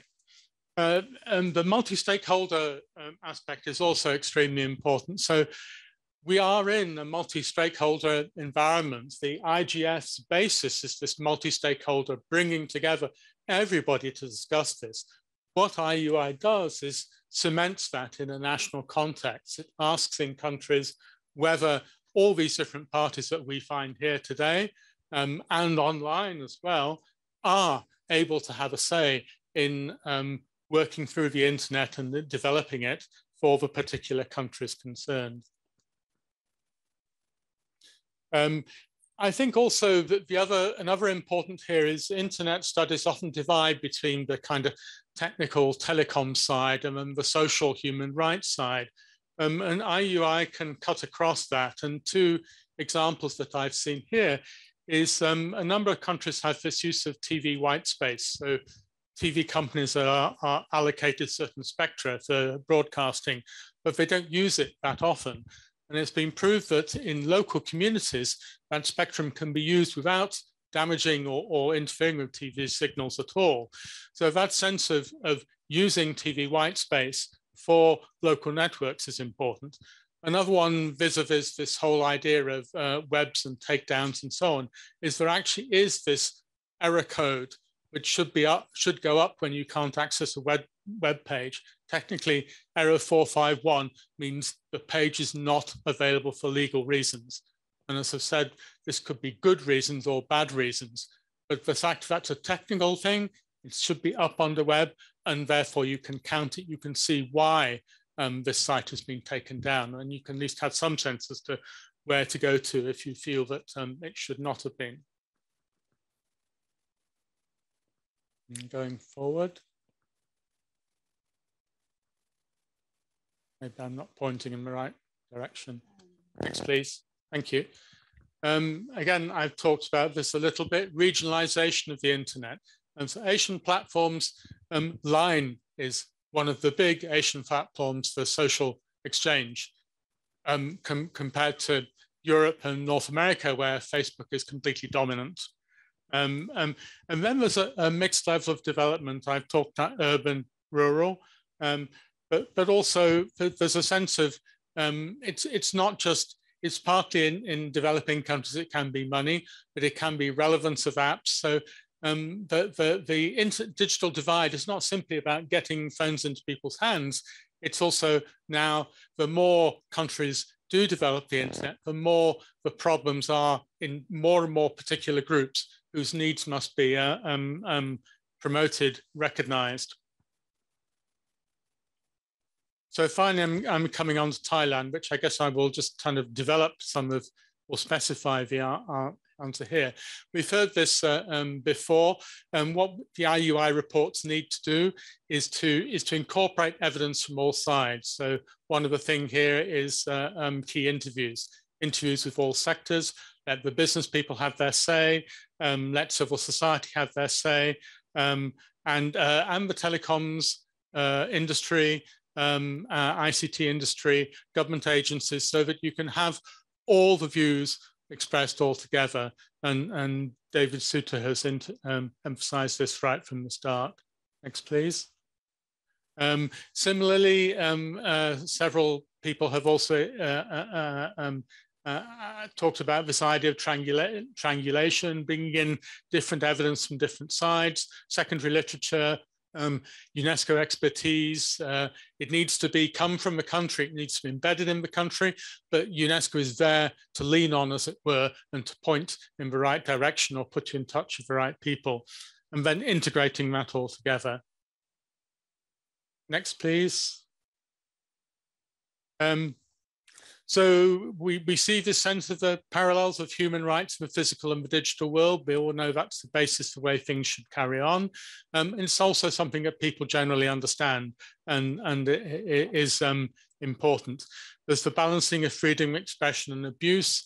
Again, this point that countries are taking on, developing countries are taking on laws from more developed countries and not seeing either how they apply or not seeing how they must be implemented. And emerging right for information issues, which is in the SDGs. And the link to the Sustainable Development Goals is another big thing to push on, and which can help inform policy development and implementation. I've talked a little bit about disadvantaged communities, technology to impact. Again, this is a sense of how IUI can take the technology and the very technical telecom side and push it forward to what that actually means in society. So the innovative pilots are often not followed up. So for example, in Thailand was an open hospital management system developed in the early 2000s, which was very successful and adopted in various countries. And nowadays would be fantastic, but has disappeared. I've talked about TV white space. I've talked about remote management of farms. Lastly, again, something which is more of a regional or developing country, e-waste. So Southeast Asia has a particular thing of dumping of e-waste in Southeast Asian countries. And this is, David Suter mentioned right at the start, it's not just the core indicators here. E-waste is not a core indicator in IUI, but it's extremely important for Southeast Asia. And it's important that this is recognized, that the results, the huge discarding of all this tech which we're seeing should not be dumped on certain countries. So for me, IUI is an emerging standard. It's an international standard, but a standard that is coming bottom up. Although over all these indicators, there are these principles which are beginning to emerge as core issues, which are linking the technical and the social, and linking what happens in government to what happens in civil society, which mirrors the way that institutions like the Internet Governance Forum worked. And the more countries that join in on this, and now we really have a large number of countries moving forward and a large number of countries to turn to, the stronger the arguments are going to be to support some of this work, and the stronger the arguments are going to be to suggest that some countries should move in certain directions. So that is really the conclusion for me from all of this, that we have an emerging standard, but it's an emerging standard that's built bottom up, and it's built by the people you've heard today in the countries that have been speaking today. Thank you. Thank you. Thank you so much for not only sharing the Thai report, but also really your global insights on the ROMICS. And also I appreciate your high expectation on the potential for IUI to be an emerging standard. Now I'm looking to my agenda. We are having the last speaker for this semantic session, Mr. Santosh Sitigal, representing the ROMICS assessment in Nepal. So Santosh, are you with us?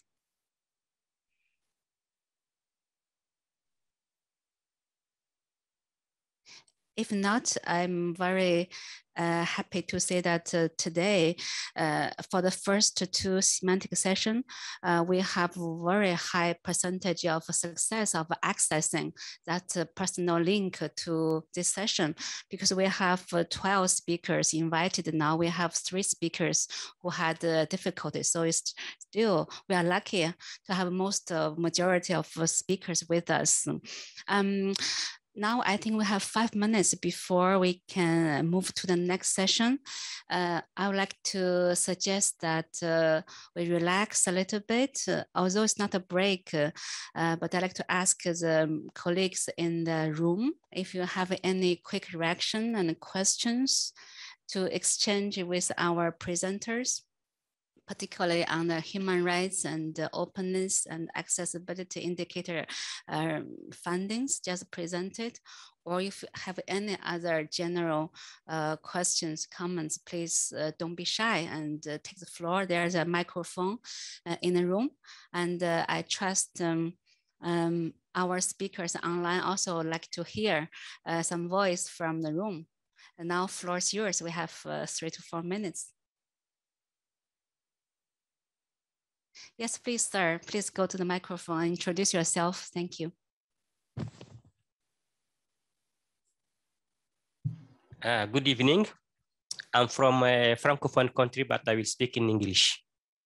I would like to thank very much my colleague, Professor Kiindu, with who we have realized the study of Niger. What is important in these studies is that my country has a very interesting technical infrastructure, and the system of law has worked very hard to deal with some aspect of the human rights, some aspect of the accessibility, some aspect of the cross-cutting uses. What we get from the study is that the country didn't have a digital code, and we have many data which lack. And from the recommendation, Niger can do a very good job, because when we will finish the process of the report, we will come back to try to find responses to all the data which lack in the study.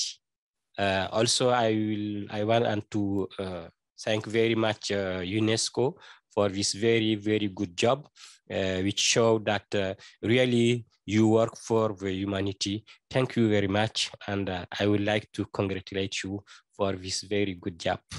Thank you. Thank you for your very kind words and support.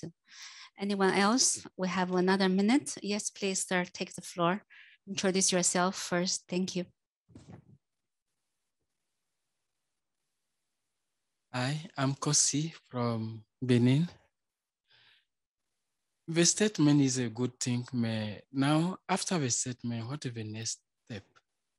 UNESCO have something like support money to help the countries to make the recommendation be realistic. Is it possible to have some other organization like UNESCO, ITU, Global IGF, also if it's possible, UN, to support the countries getting money to let them make the recommendation very useful for people inside? Is it possible to have something like that? Thank you for this very valid question. I take the opportunity of the presence of UNESCO director in charge of the partnership operational program monitoring, Madame Mariosa Oliveira. I think she will be in a very good position to respond to your question. Thank you very much. This is a very good point. UNESCO is supporting the development of several reports, the IUI reports themselves, the creation of these reports and the analysis, the data collection and analysis that results in the recommendations. And there are opportunities in UNESCO itself also for seeking support for implementation of recommendations. UNESCO has a series of programs such as the Information for All program, the International Program on the Development of Communications, may offer conditions and opportunities for specific areas of the recommendations to be implemented. We can also help support countries to seek other sources of funding in the implementation of specific areas of these recommendations. And I think that that's one area in which we would like to also evolve, the kind of support and collaboration that exists out of the IUIs. So thank you for that. Thank you, Director, for your strong support. Yes, UNESCO is mobilizing all kinds of financing, and we are fundraising globally and regionally and nationally to support all the national assessment, and not only the research, but also the follow-up action to realize those recommendations into action. As we have heard so many burning challenges, we are more than ready, committed to providing all kinds of financial support as well as the technical support to ensure all the assessment ongoing and to come will be in high quality, will be eventually have an impact. Thank you for all your engagement. Now I'd like to start the following session on the category of multi-stakeholder indicators. We are having 5 speakers in line. I'd like to introduce the first speaker to present actually the first completed the UMIX assessment in Brazil, Mr. Alexander Barbosa, our sir of the room. Hi, Alexander. Yeah, I can see you smile. Yeah, please share with us that we all know Brazil is a leader, is a hero of practicing multi-stakeholder approach on internet governance, and you have completed the first ROMIX assessment in the country.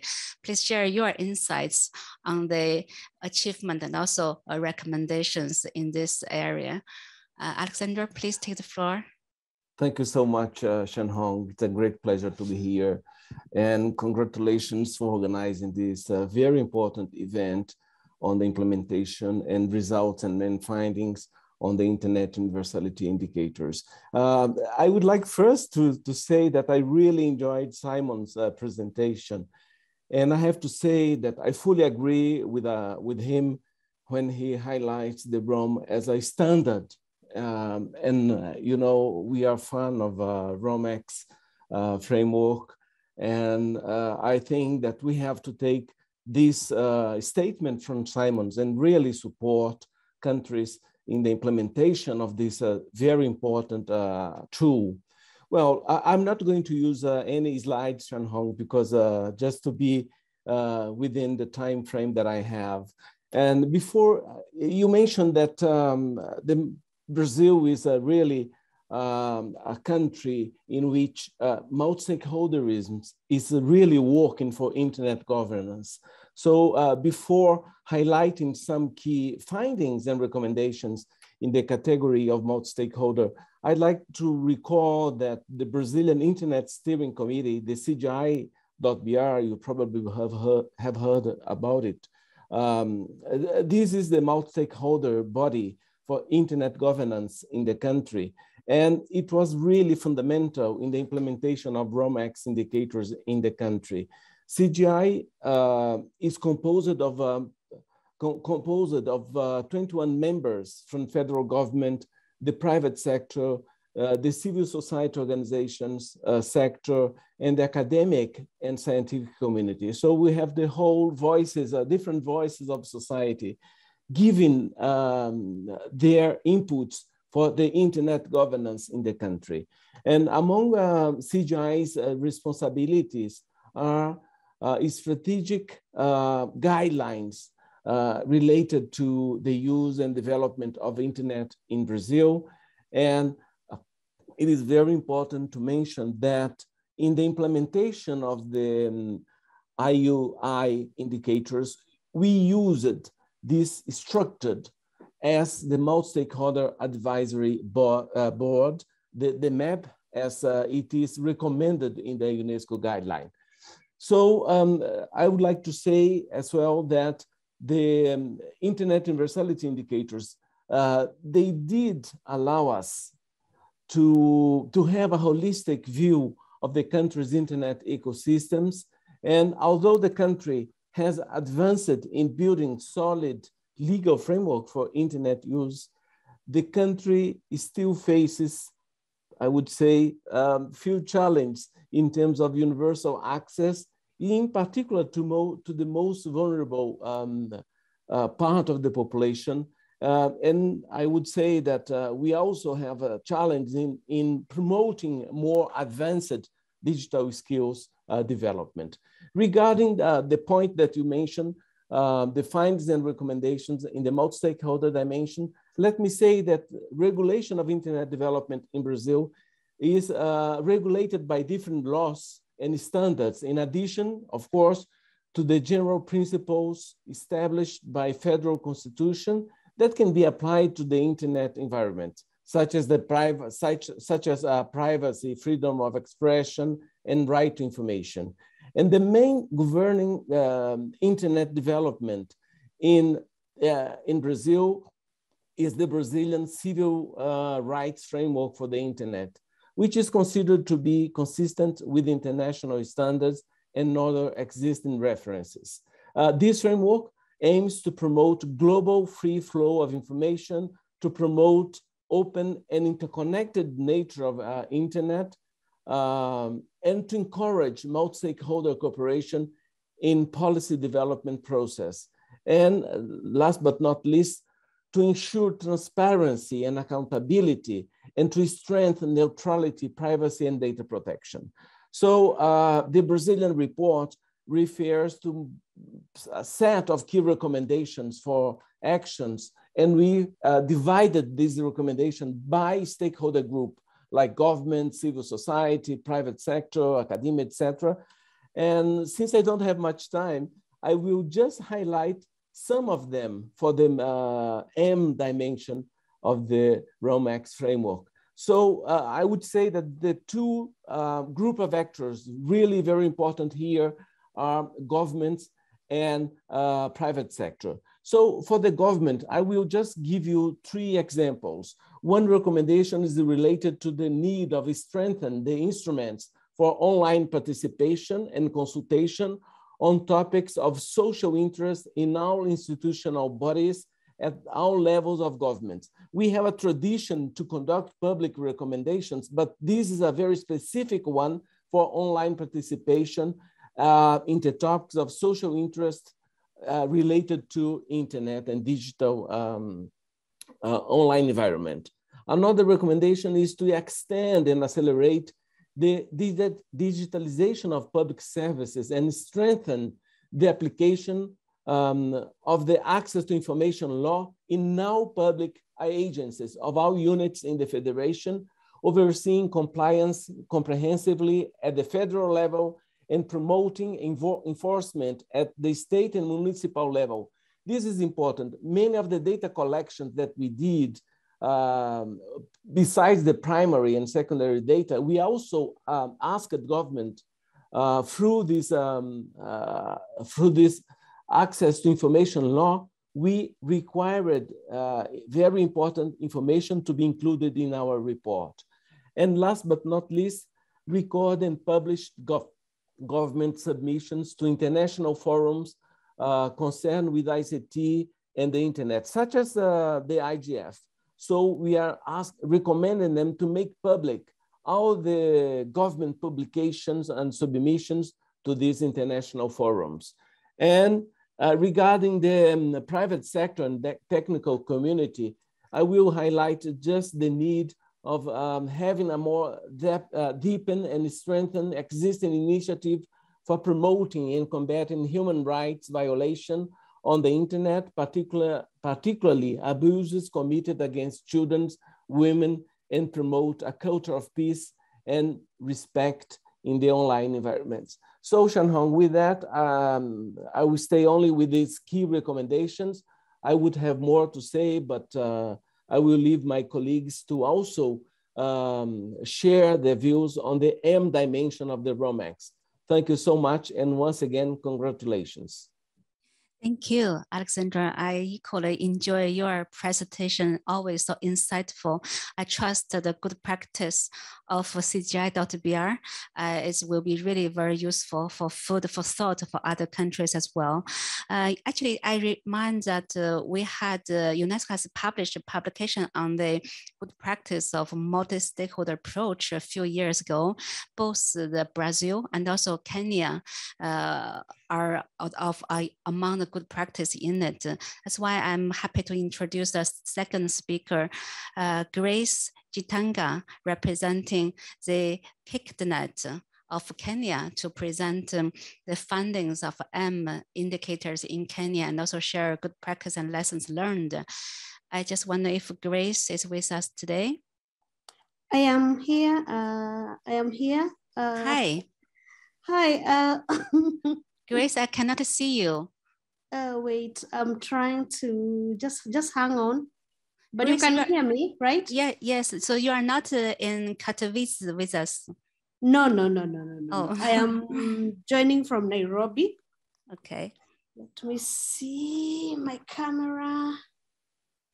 Hold on, hang on. Yeah, I see you perfectly. Yeah. Please. All right, yeah. So in Kenya, we were able to assess all the 109 core indicators, and that was in 2019, and then we presented the report in 2020. I am happy to say that we will be reviewing,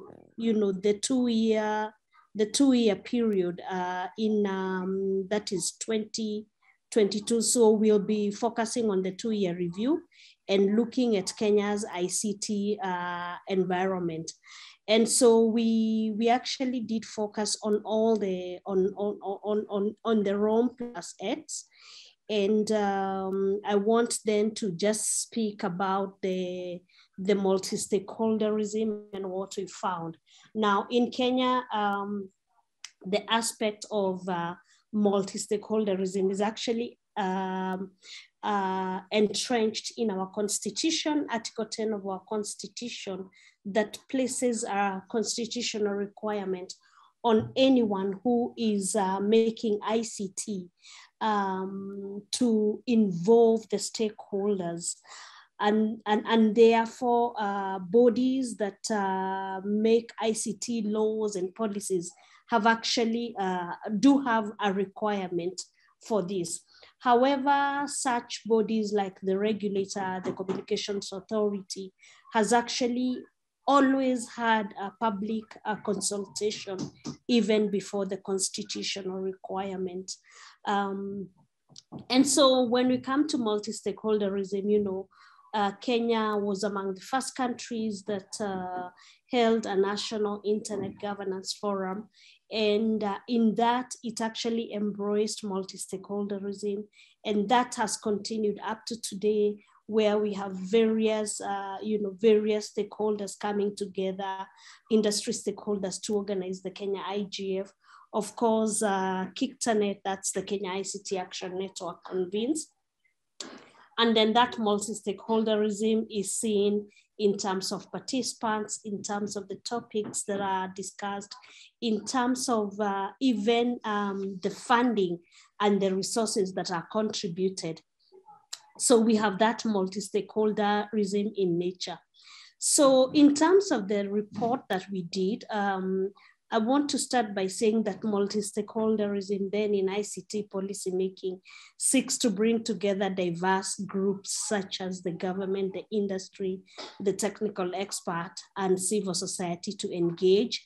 And this is in the design and implementation of policy standards. So the concept underpinning this model is that all actors that make a significant contribution to the digital governance system should participate in a consensus decision representing a collection of agreed viewpoints rather than a single source of confirmation, and thus gain legitimacy. However, sometimes efforts to build a meaningful, inclusive, multi-stakeholder approach have been undermined by mistrust among stakeholders. And this has seen instances where some stakeholders have been excluded in some policymaking processes, or their positions not being reflected in the final outcome, outcomes. And so, then for instance, we have the ICT committees of the National Assembly and the Senate, as well as the Communications Authority, who have called for public participation on different laws at different stages. And sometimes there has been a very low engagement of ordinary citizens, which has been associated with the lack of understanding on how ICT policy processes relate to them or have a contribution in their lives. And therefore, most of them have missed sometimes the big announcements, but also some of these big announcements have been put in daily newspapers, and there are few people now who buy the newspapers. And so, as the processes continue, there's need to actually look at platforms that ordinary people can actually get to know and participate and engage with the policy-making processes. And so some of the recommendations that we made on multi-stakeholderism, I will just highlight those of the government and civil society, but we did make recommendations for the public, for the private sector, for academia, for the technical community, and even for media and for ordinary citizens. So for governments, what we said is that there is need to enact public participation legislation, even as Article 10 of the Constitution provides for public participation. We need an attendant law that then outlines how this, that guides public participation process. So we recommended for a framework that should provide for avenues, for thresholds, for timelines and formats for citizen engagement, while ensuring access to draft bills, and also reporting back mechanisms and structures that then are very clear and outline if your recommendation has not been taken, what are the reasons? For example, does it go against the Constitution? Does it offend public morality? Why was it not taken on board? And then create a public participation authority to enforce public participation between agencies and make decisions, and the public and match public participation tools to objectives. We also recommended the need to facilitate citizen engagement with Parliament and with county assemblies through alternative media, including radio and mobile phones. We did recommend the need to adopt open source platforms to enhance internal parliamentary and county assembly communication, and also facilitate information sharing with the public. Again, it's necessary to provide access to weekly Senate, National Assembly, County Assembly plenary, and committee proceedings by leveraging on both traditional and new media. And then, of course, there's need to promote a multi-stakeholder participation by having an open door policy on policy formulation processes, on internet governance discussions at national and county levels. We also supported the encouragement of multi-stakeholder participation in policy making in all ICT issues, and the need to have multi-stakeholder delegations comprising the government, the industry, technical experts, and civil society to making conferences. And then, of course, support county, we have smaller county governments, possibly through the Universal Service Fund, to interpret policies to in local dialects and conduct public participation in the same to get people's views. So for civil society, we did recommend that there's need to conduct research and document data on all multi-stakeholder engagement to track participation and monitor inclusion, diversity, and stakeholder representation. And we actually looked at the need that the fact that we documented this UNESCO study is really groundbreaking, because it has all the information at one stop, and it allows for an assessment that is all around in the different areas of participation where ICT policymaking processes, are concerned. And then again, the need to engage, civil society need to engage the national and county governments in ICT policy initiatives, as well as find ways to collaborate or utilize the existing policy structures and processes to foster good governance. There's also the need to hold the government accountable to transparent and open multi-stakeholder participation in international policy-making processes, as well as advocate for balanced and inclusive stakeholder representation at national, regional, and international internet governance forums. And finally, foster more inclusive participation on internet governance issues from underrepresented groups such as women, persons with disabilities, and marginalized communities. And of course, one recommendation to individual users, which we, working in internet governance, need to ensure that individual stakeholders continue to understand is the need, how do we make them cultivate interest and endeavor to participate in awareness creation programs on internet governance and the meaning of stakeholderism, so that they also understand they have a stake in these processes and they need to contribute and they need to actually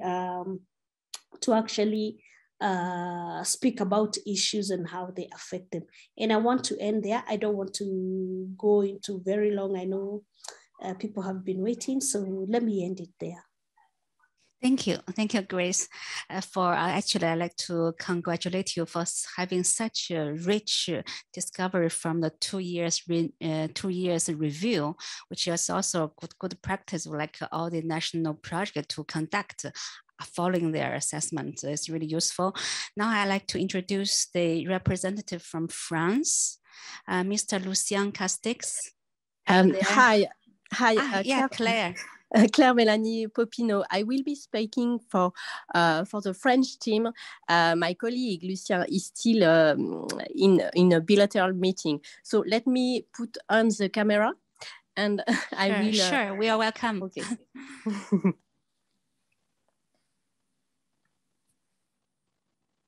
Okay. Is it fine for you?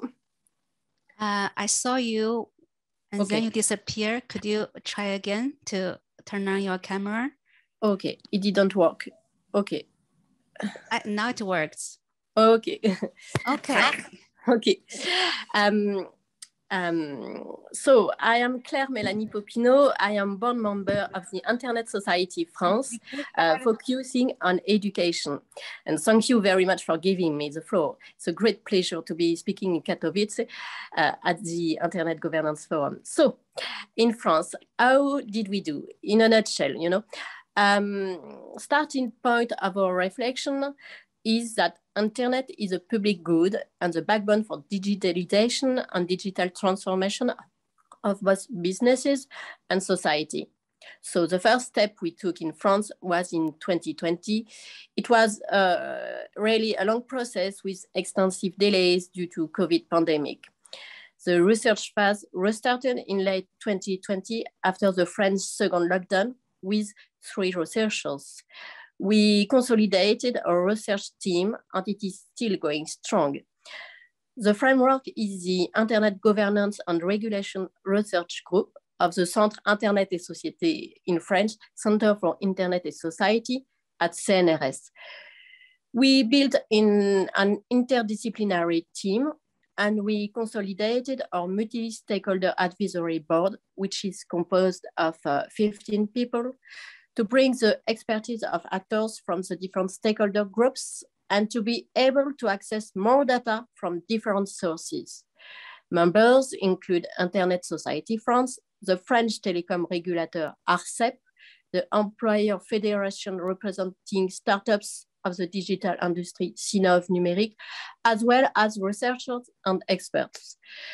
The idea is to provide and promote a working space for the different stakeholders in France. Now, the case themes we have identified in the preliminary work. First, policies and digitalization and digital transformation. The indicators force us to look at the internet in an holistic way. Key finding during the COVID crisis is the approach needs to focus on the digitalization of small and medium enterprises and of course on digital inclusion.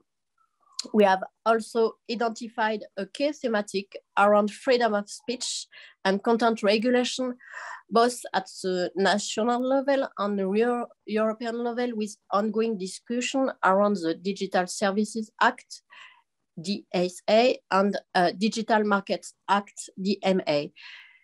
We did, of course, a policy review of the French legislation impacting Internet. And in France, we have 2 major laws enacted in 2021 in August on the principle of the French Republic. And in October, it is a law on protecting intellectual property online. Another case thematic around cybersecurity is very important with the revision of the NIS directive at the European level, as well the thematic of online abuses and the promotion of the Paris Call for Trust and Security in Cyberspace, which aim at ensuring international cyberspace security.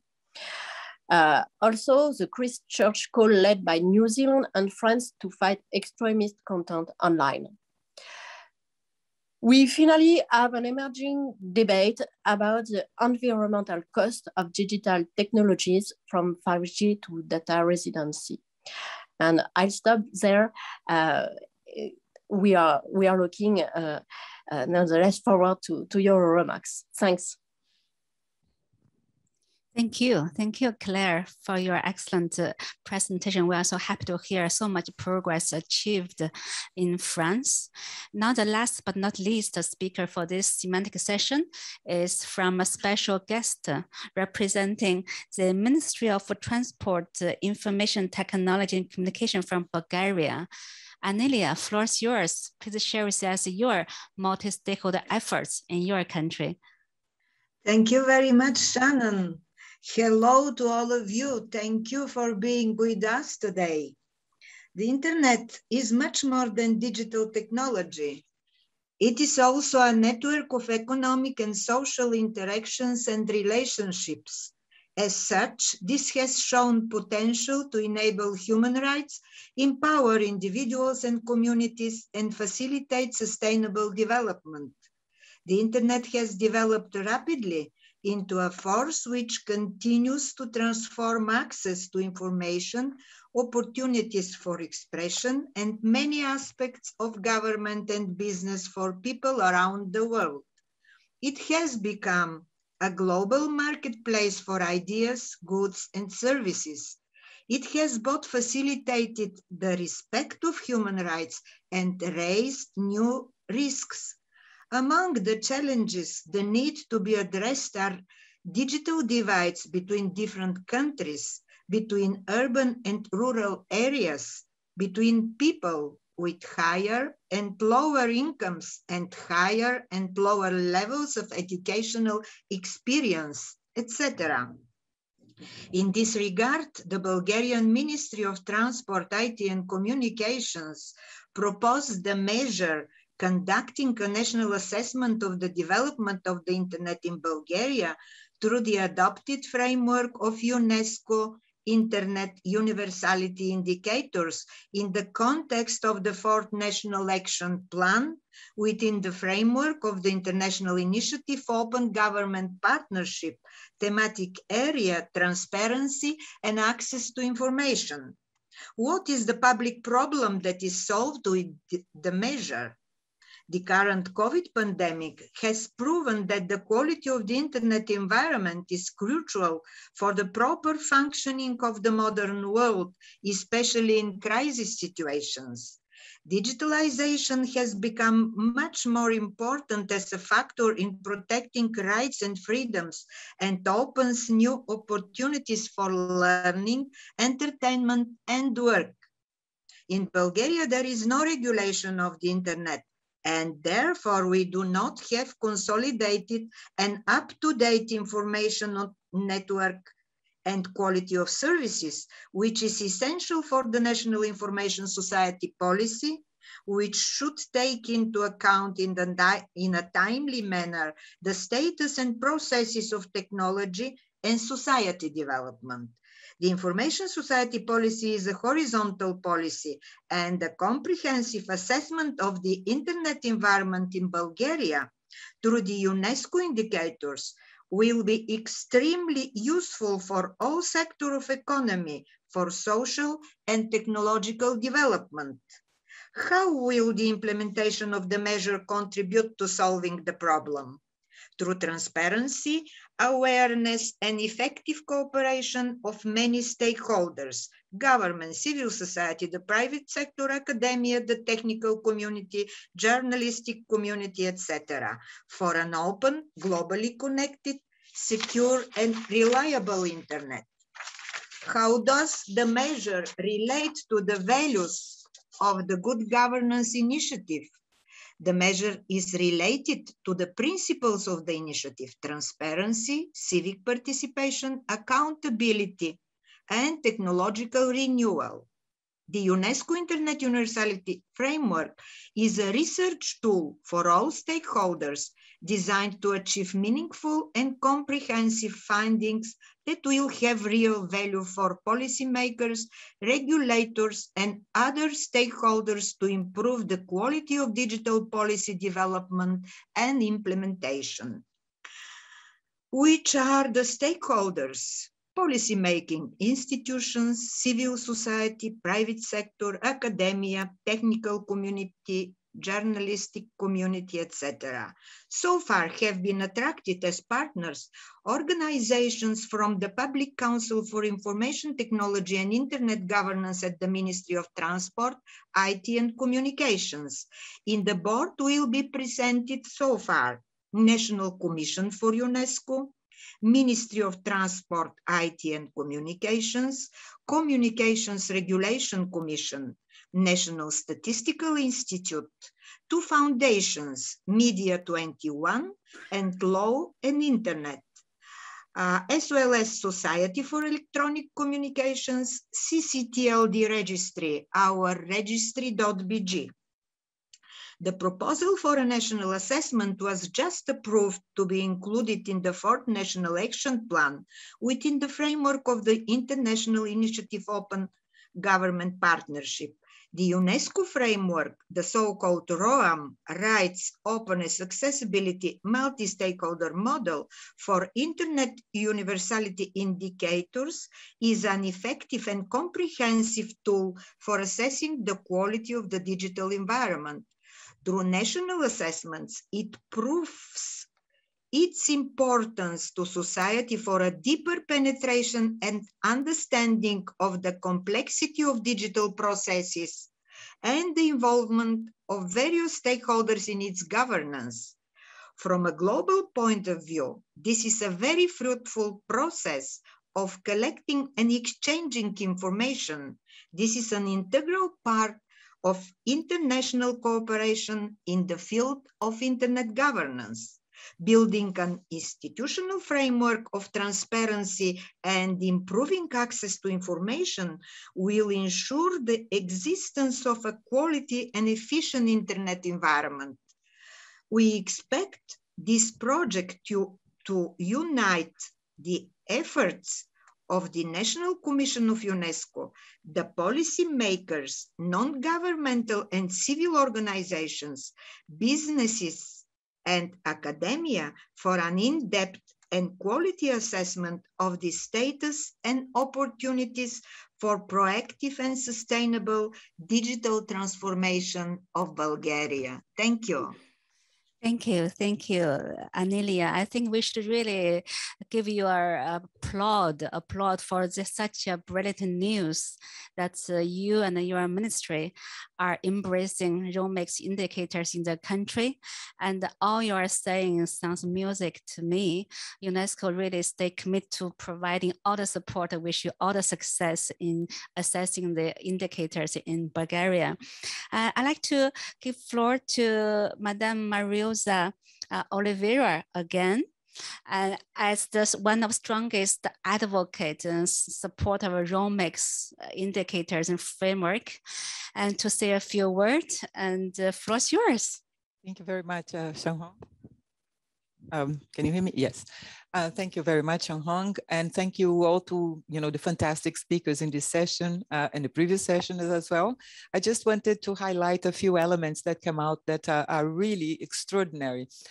First, to echo the interesting comments made by Simon and echoed also by Brazil on the evolving nature of the IOIs towards a global standard that can really look at how the internet is, the quality of the internet, how Amelia just mentioned right now.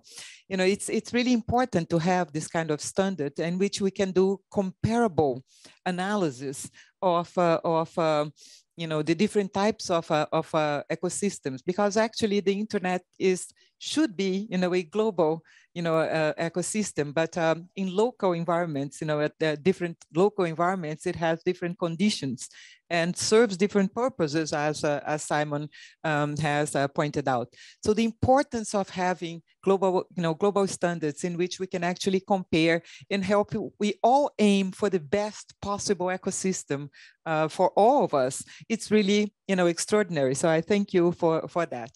And what enables us to have that kind of comparability and to actually aggregate different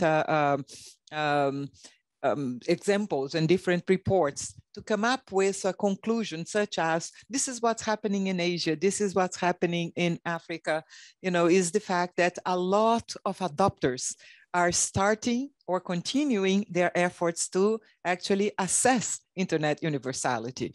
And a central element of that is the multi-stakeholder mechanism. It's incredible how clear it is that the multi-stakeholder mechanism actually almost by itself brings out some of the other principles. The fact that you have voices such as the voices of persons with disabilities, highlights the importance of accessibility.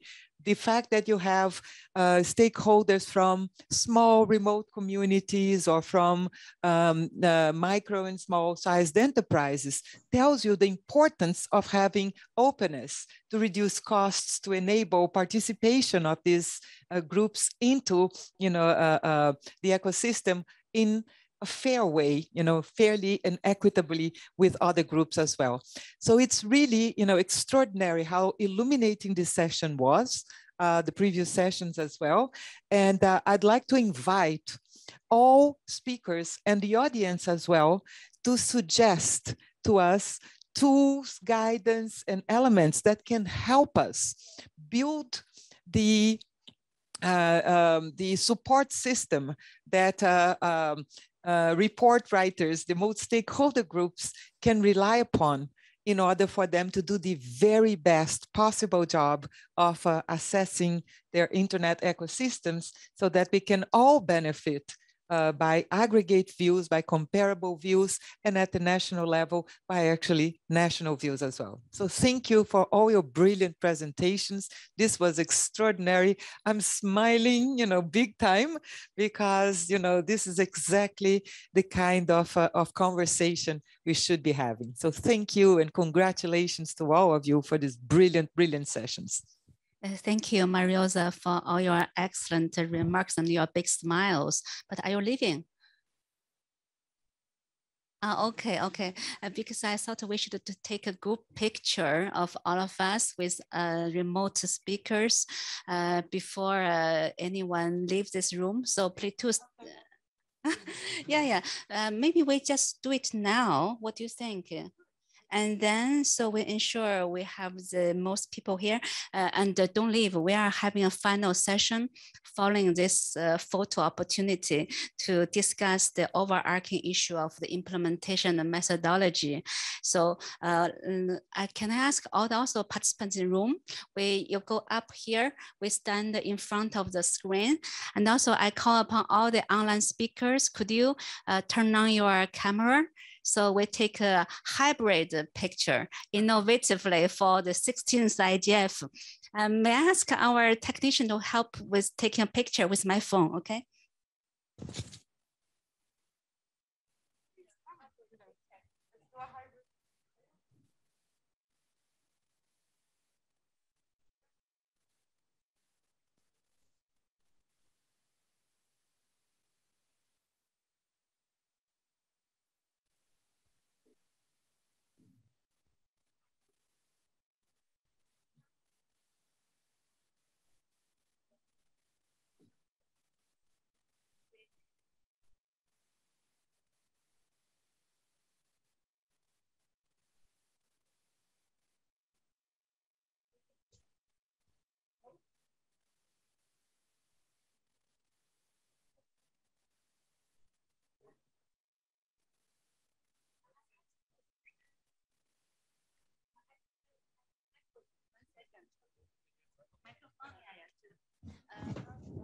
Hello, everyone, online, offline. When I say 1, 2, 3, you just put your biggest smile. No, you are free to take it off. Your mask for 1 second for this up. Hi, Cedric. Hi, come. We are having this photo. Please come. We are having this hybrid photo opportunity. Cedric, please.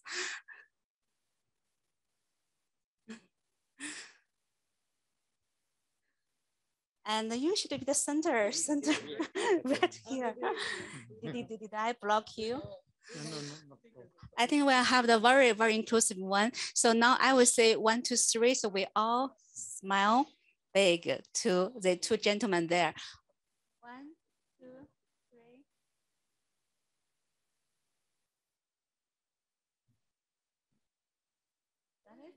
Can I check it? Can I check a bit? Let me see. Okay, thank you. Oh yeah, look, this one looks great. But let me take one more backup. 1, 2, Can I take one more? You put it up, so you have the screen and every people here. Okay, okay, great.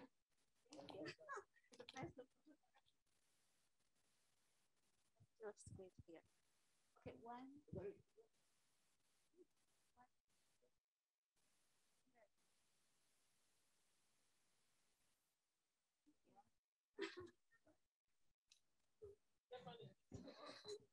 Thank you so much.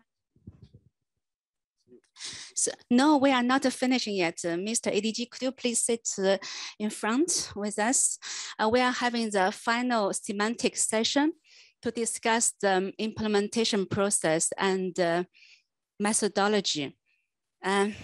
Yes, please sit down.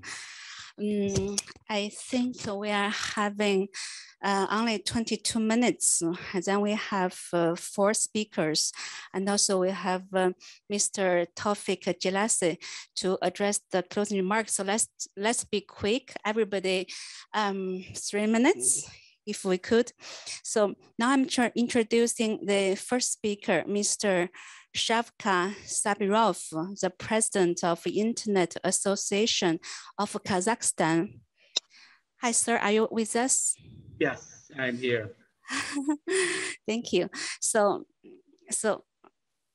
please take the floor to share your experience and your suggestions on the implementation of a role mix indicator in Kazakhstan and your overall review and the comments, suggestions on the way how we can really improve this national assessment process. Floor is yours. Thank you. At the first, let me just thank you for organizers of this meeting, because it's very, very useful and helpful for us. We are working close to 3 hours, so I try to be very brief and short. As the first is, let me say, I'm not going to repeat all just general words about universal indicators, because everyone knows about them. I just like to point to a few moments. Kazakhstan is a regional leader in ICT field in Central Asia. So for pandemic, we think that internet became as a single link for billion internet users to media, to information, to shopping, to business, for everyone. And also for Kazakhstan, we have a huge territory. Kazakhstan is the 9th territory over the world. And we have only 18 million people population. So it means sometimes the distance between cities or villages, it's about 2,000 or 3,000 kilometers. So sometimes to get the internet or any information, it's just internet, it's just a single way. So that's why for Kazakhstan, it's more important to get this research, to get indicators.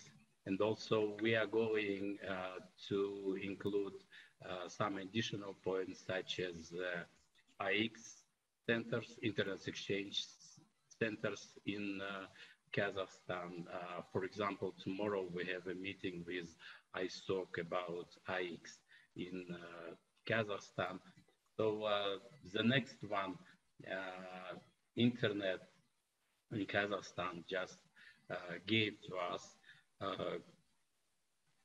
a lot of information. As I said before, in traditional media, we have over 95% is the government media. In internet, we have over 85% is the independent media, and only 6 or 7% of government media. It means internet bring us freedom of expression, additional information, and also we have to think about companies of digital communications, which came to direct connection to freedom of speech, as we see to our social network, where the companies of digital communication can be as a moderator. So we have enough examples over the world for blocking any pages or some commentaries of people. So in Kazakhstan, we just see for the last 2 or 3 years, the law comes very, very strong in internet. And I think the same situation in our neighborhood countries, including China and Russia. We have 2 big countries. From the one part is China, or another part is Russia. So we have to get a balance between 2 countries and try to keep keep our freedom. So the internet it's really important in Kazakhstan. So I think we are going to all procedures through the research, organizing the multi-stakeholders advisory board, creating methodology, to ask analytics to work close to analytics groups and get the total recommendations to our government and NGOs, what's going on with internet in Kazakhstan, because we have to understand where we are right now. And also during the pandemic, we have to present our research for business as well, because the business just increasing. So I tried to be very, very short. So thanks again for this event, and we will start hopefully our project next year. Thank you. Thank you so much, Shavka, for sharing so valuable insights from Kazakhstan. I'm actually also inviting my dear colleague, Mr. Sergey Karpov, who is the officer in charge of UNESCO Almaty Office Communication and Information Program. He has been really coordinating a number of Rome projects in the region. And Sergey, now you are ready? Yes, please take the floor. Thank you, Shenyang. UNESCO Almaty office covers Kazakhstan, Kyrgyzstan, Tajikistan, and Uzbekistan, 4 countries. And I would like to present some trends and challenges in the region. First of all, only Kyrgyzstan have pluralistic and media environment, including public service broadcasting and community media.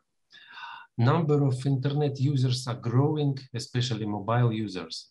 Mobile payments is growing as well. But at the same time, pressure on media and journalists is increasing. Self-censorship at the editorial boards is growing.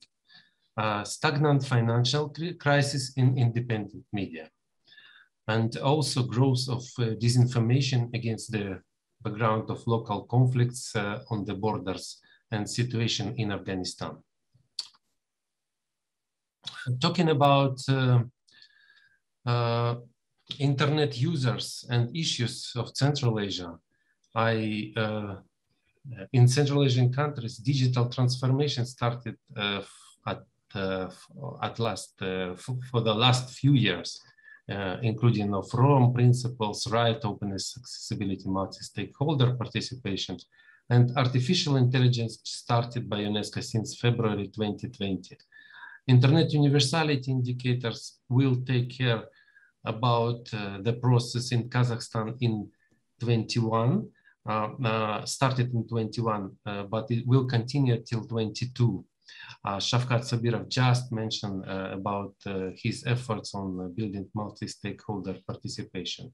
And some numbers you could see, the Kazakhstan have 18 million people, Kyrgyzstan 6, or close to 7 million, Tajikistan 9, and Uzbekistan 34 million. And also at the same time, you could see the coverage of internet users, 80 2% in Kazakhstan, 70% at Uzbekistan, at 38 in Kyrgyzstan, and 22 in Tajikistan. You see the variety of the region. Also, if you could see the gross national income per capita, you would understand the situation in the country. Universal access to information and fundamental freedoms are not seen as a right of the regional residents.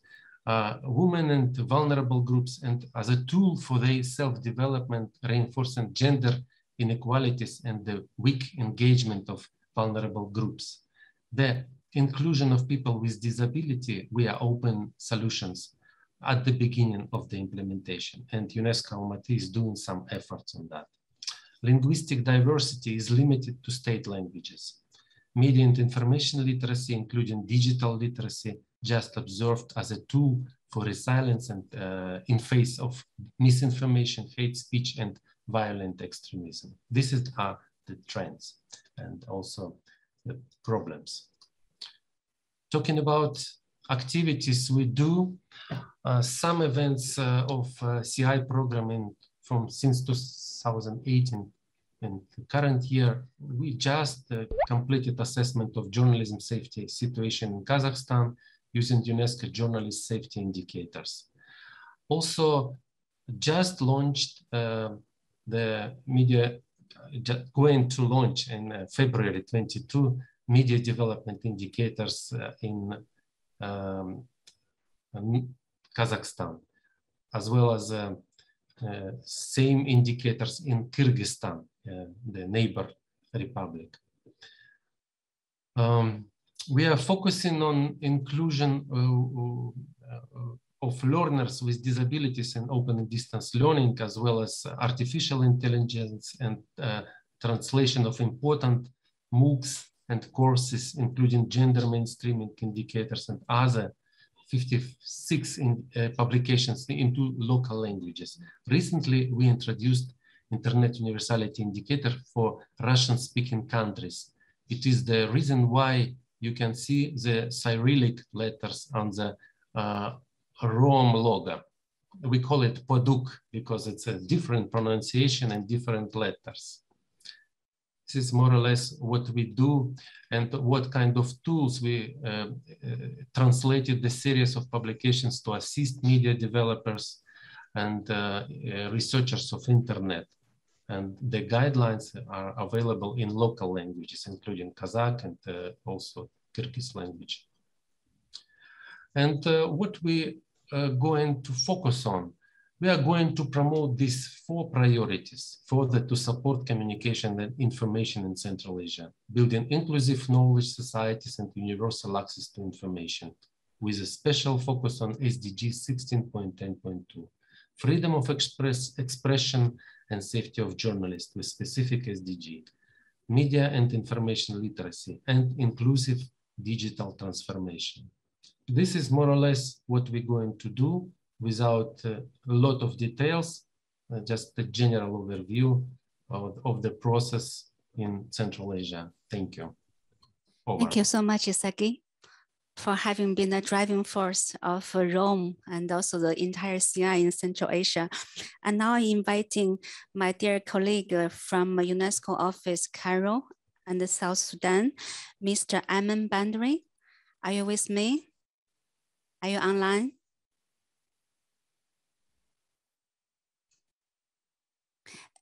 If Emma has an issue of connection, now I'd like to invite our last speaker, but really not least, Madame Nashlongo from Namibia. Is she in the room? Oh, I'm sorry. I just saw her. Okay, so since we are lagging a little bit behind the schedule, I wouldn't be able to prolong the schedule further. Now I'd like to give the floor to our last speaker, Mr. Taufik Jelassi, UNESCO's Assistant Director General for Communication Information, to address a few last words. And before that, I'd just like to report you a bit for the session, because before you came, we had 25 speakers having a very intensive presentation representing the national assessment role mix in 25 countries, and only 3 of them, they couldn't connect in. That also again show the power of internet. And now I like to really thank all the colleagues. They are so committed. They are staying with us for 3 hours without stop. You see the passion. So Taufik, thank you also for you for making time for us. I know you have a busy schedule today. So please tell us what you think about this project and share your vision. Thank you very much, Shen Hong. Good afternoon, everybody, both physically with us in the room at IGF Poland in Katowice, but also all of you connected online to this session. Thank you for your contributions. Thank you for the panelists and the speakers, because this session, of course, has a key objective, which is sharing information and also disseminating best practices when it comes to the Internet universality indicators and the UNESCO Rome X principles. It's only when we collectively exchange, share, and stimulate our thinking that we can inspire the action and that we can inform policy making and decision making down the road. Clearly, we all know that there is a methodology, but there is also a process related to the Internet universality indicators. It's very important not to know about what these indicators are about and what benefits they can help us achieve, obviously, but also to understand the methodology and the process, how to get there, how to use them to conduct a national assessment. Because at the end of the day, it is by informing policy making that we can all achieve the type of benefits and the type of outcomes that we expect out of this work.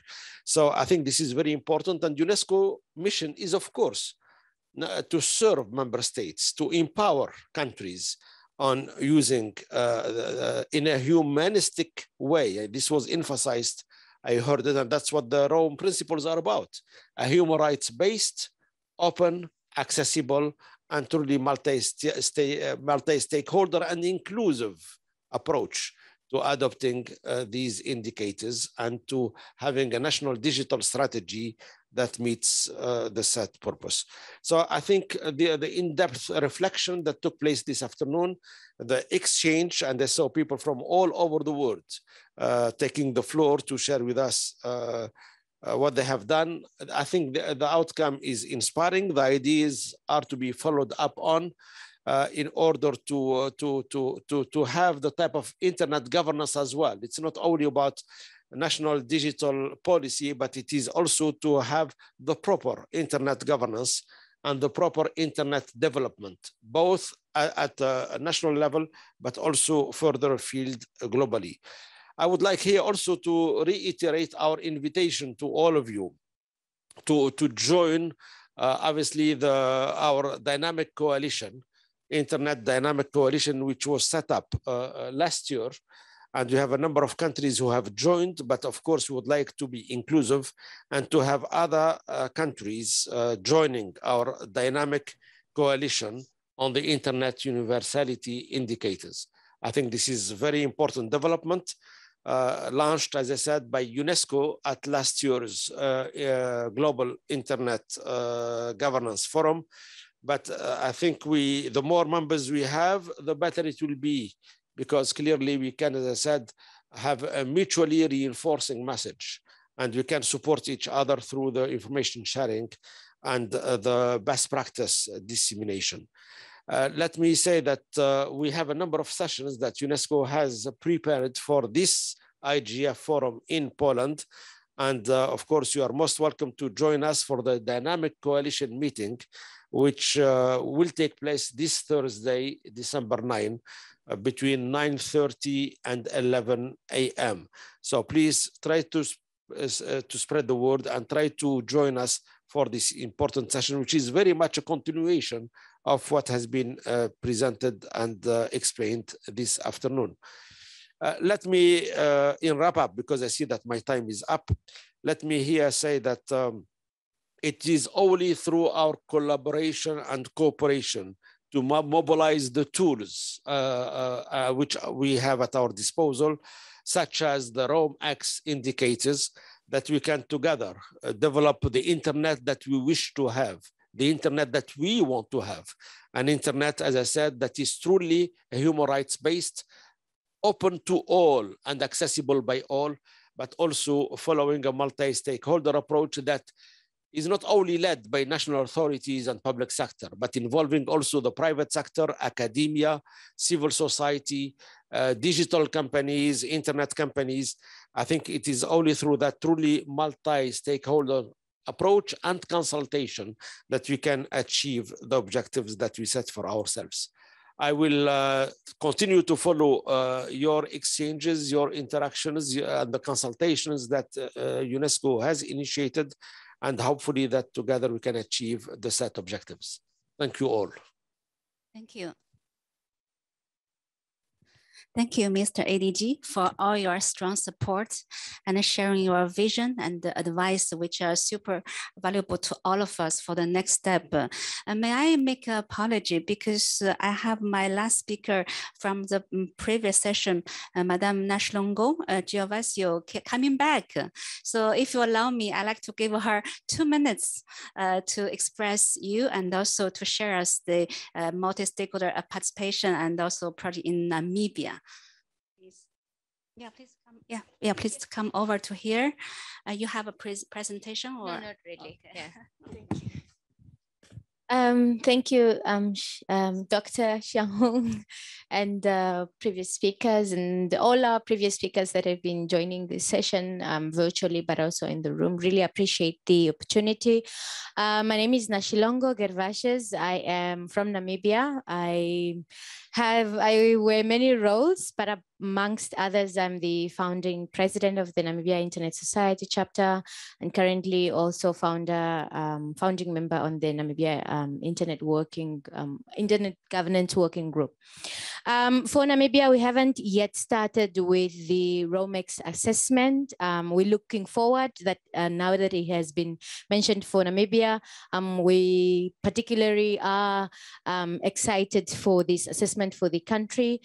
We have noticed a number of development within the country, policy positions, but also bigger developments. For instance, this year, our president has announced or have set forth a national assessment, like a national assessment for the 4IR, of which I'm pleased to be having appointed as well.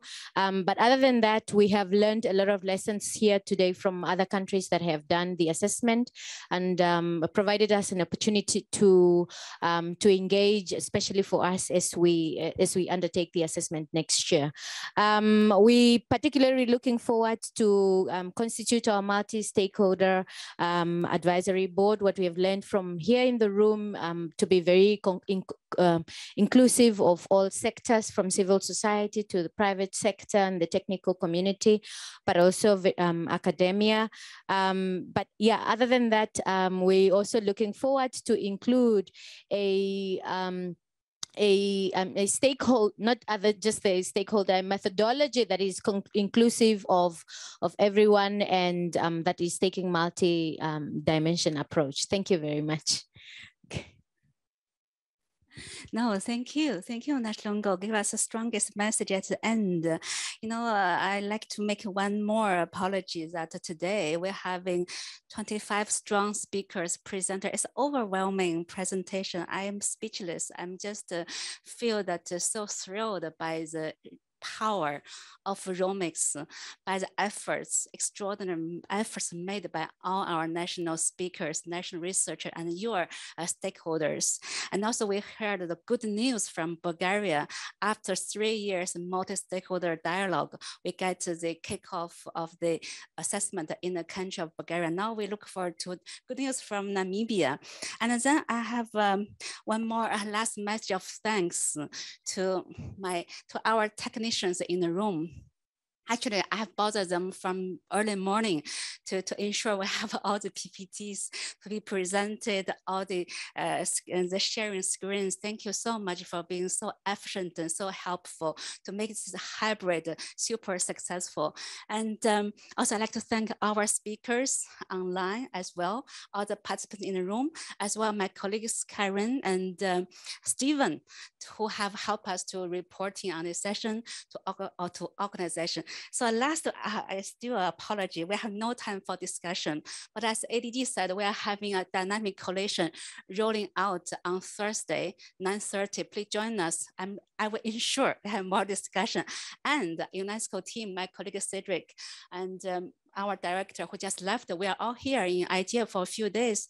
I'm ready. We are happy to provide more support if any country, any stakeholder want to seek more help from us to support you on this project. So thank you. Let's have a applaud for all of us, for success for all of us.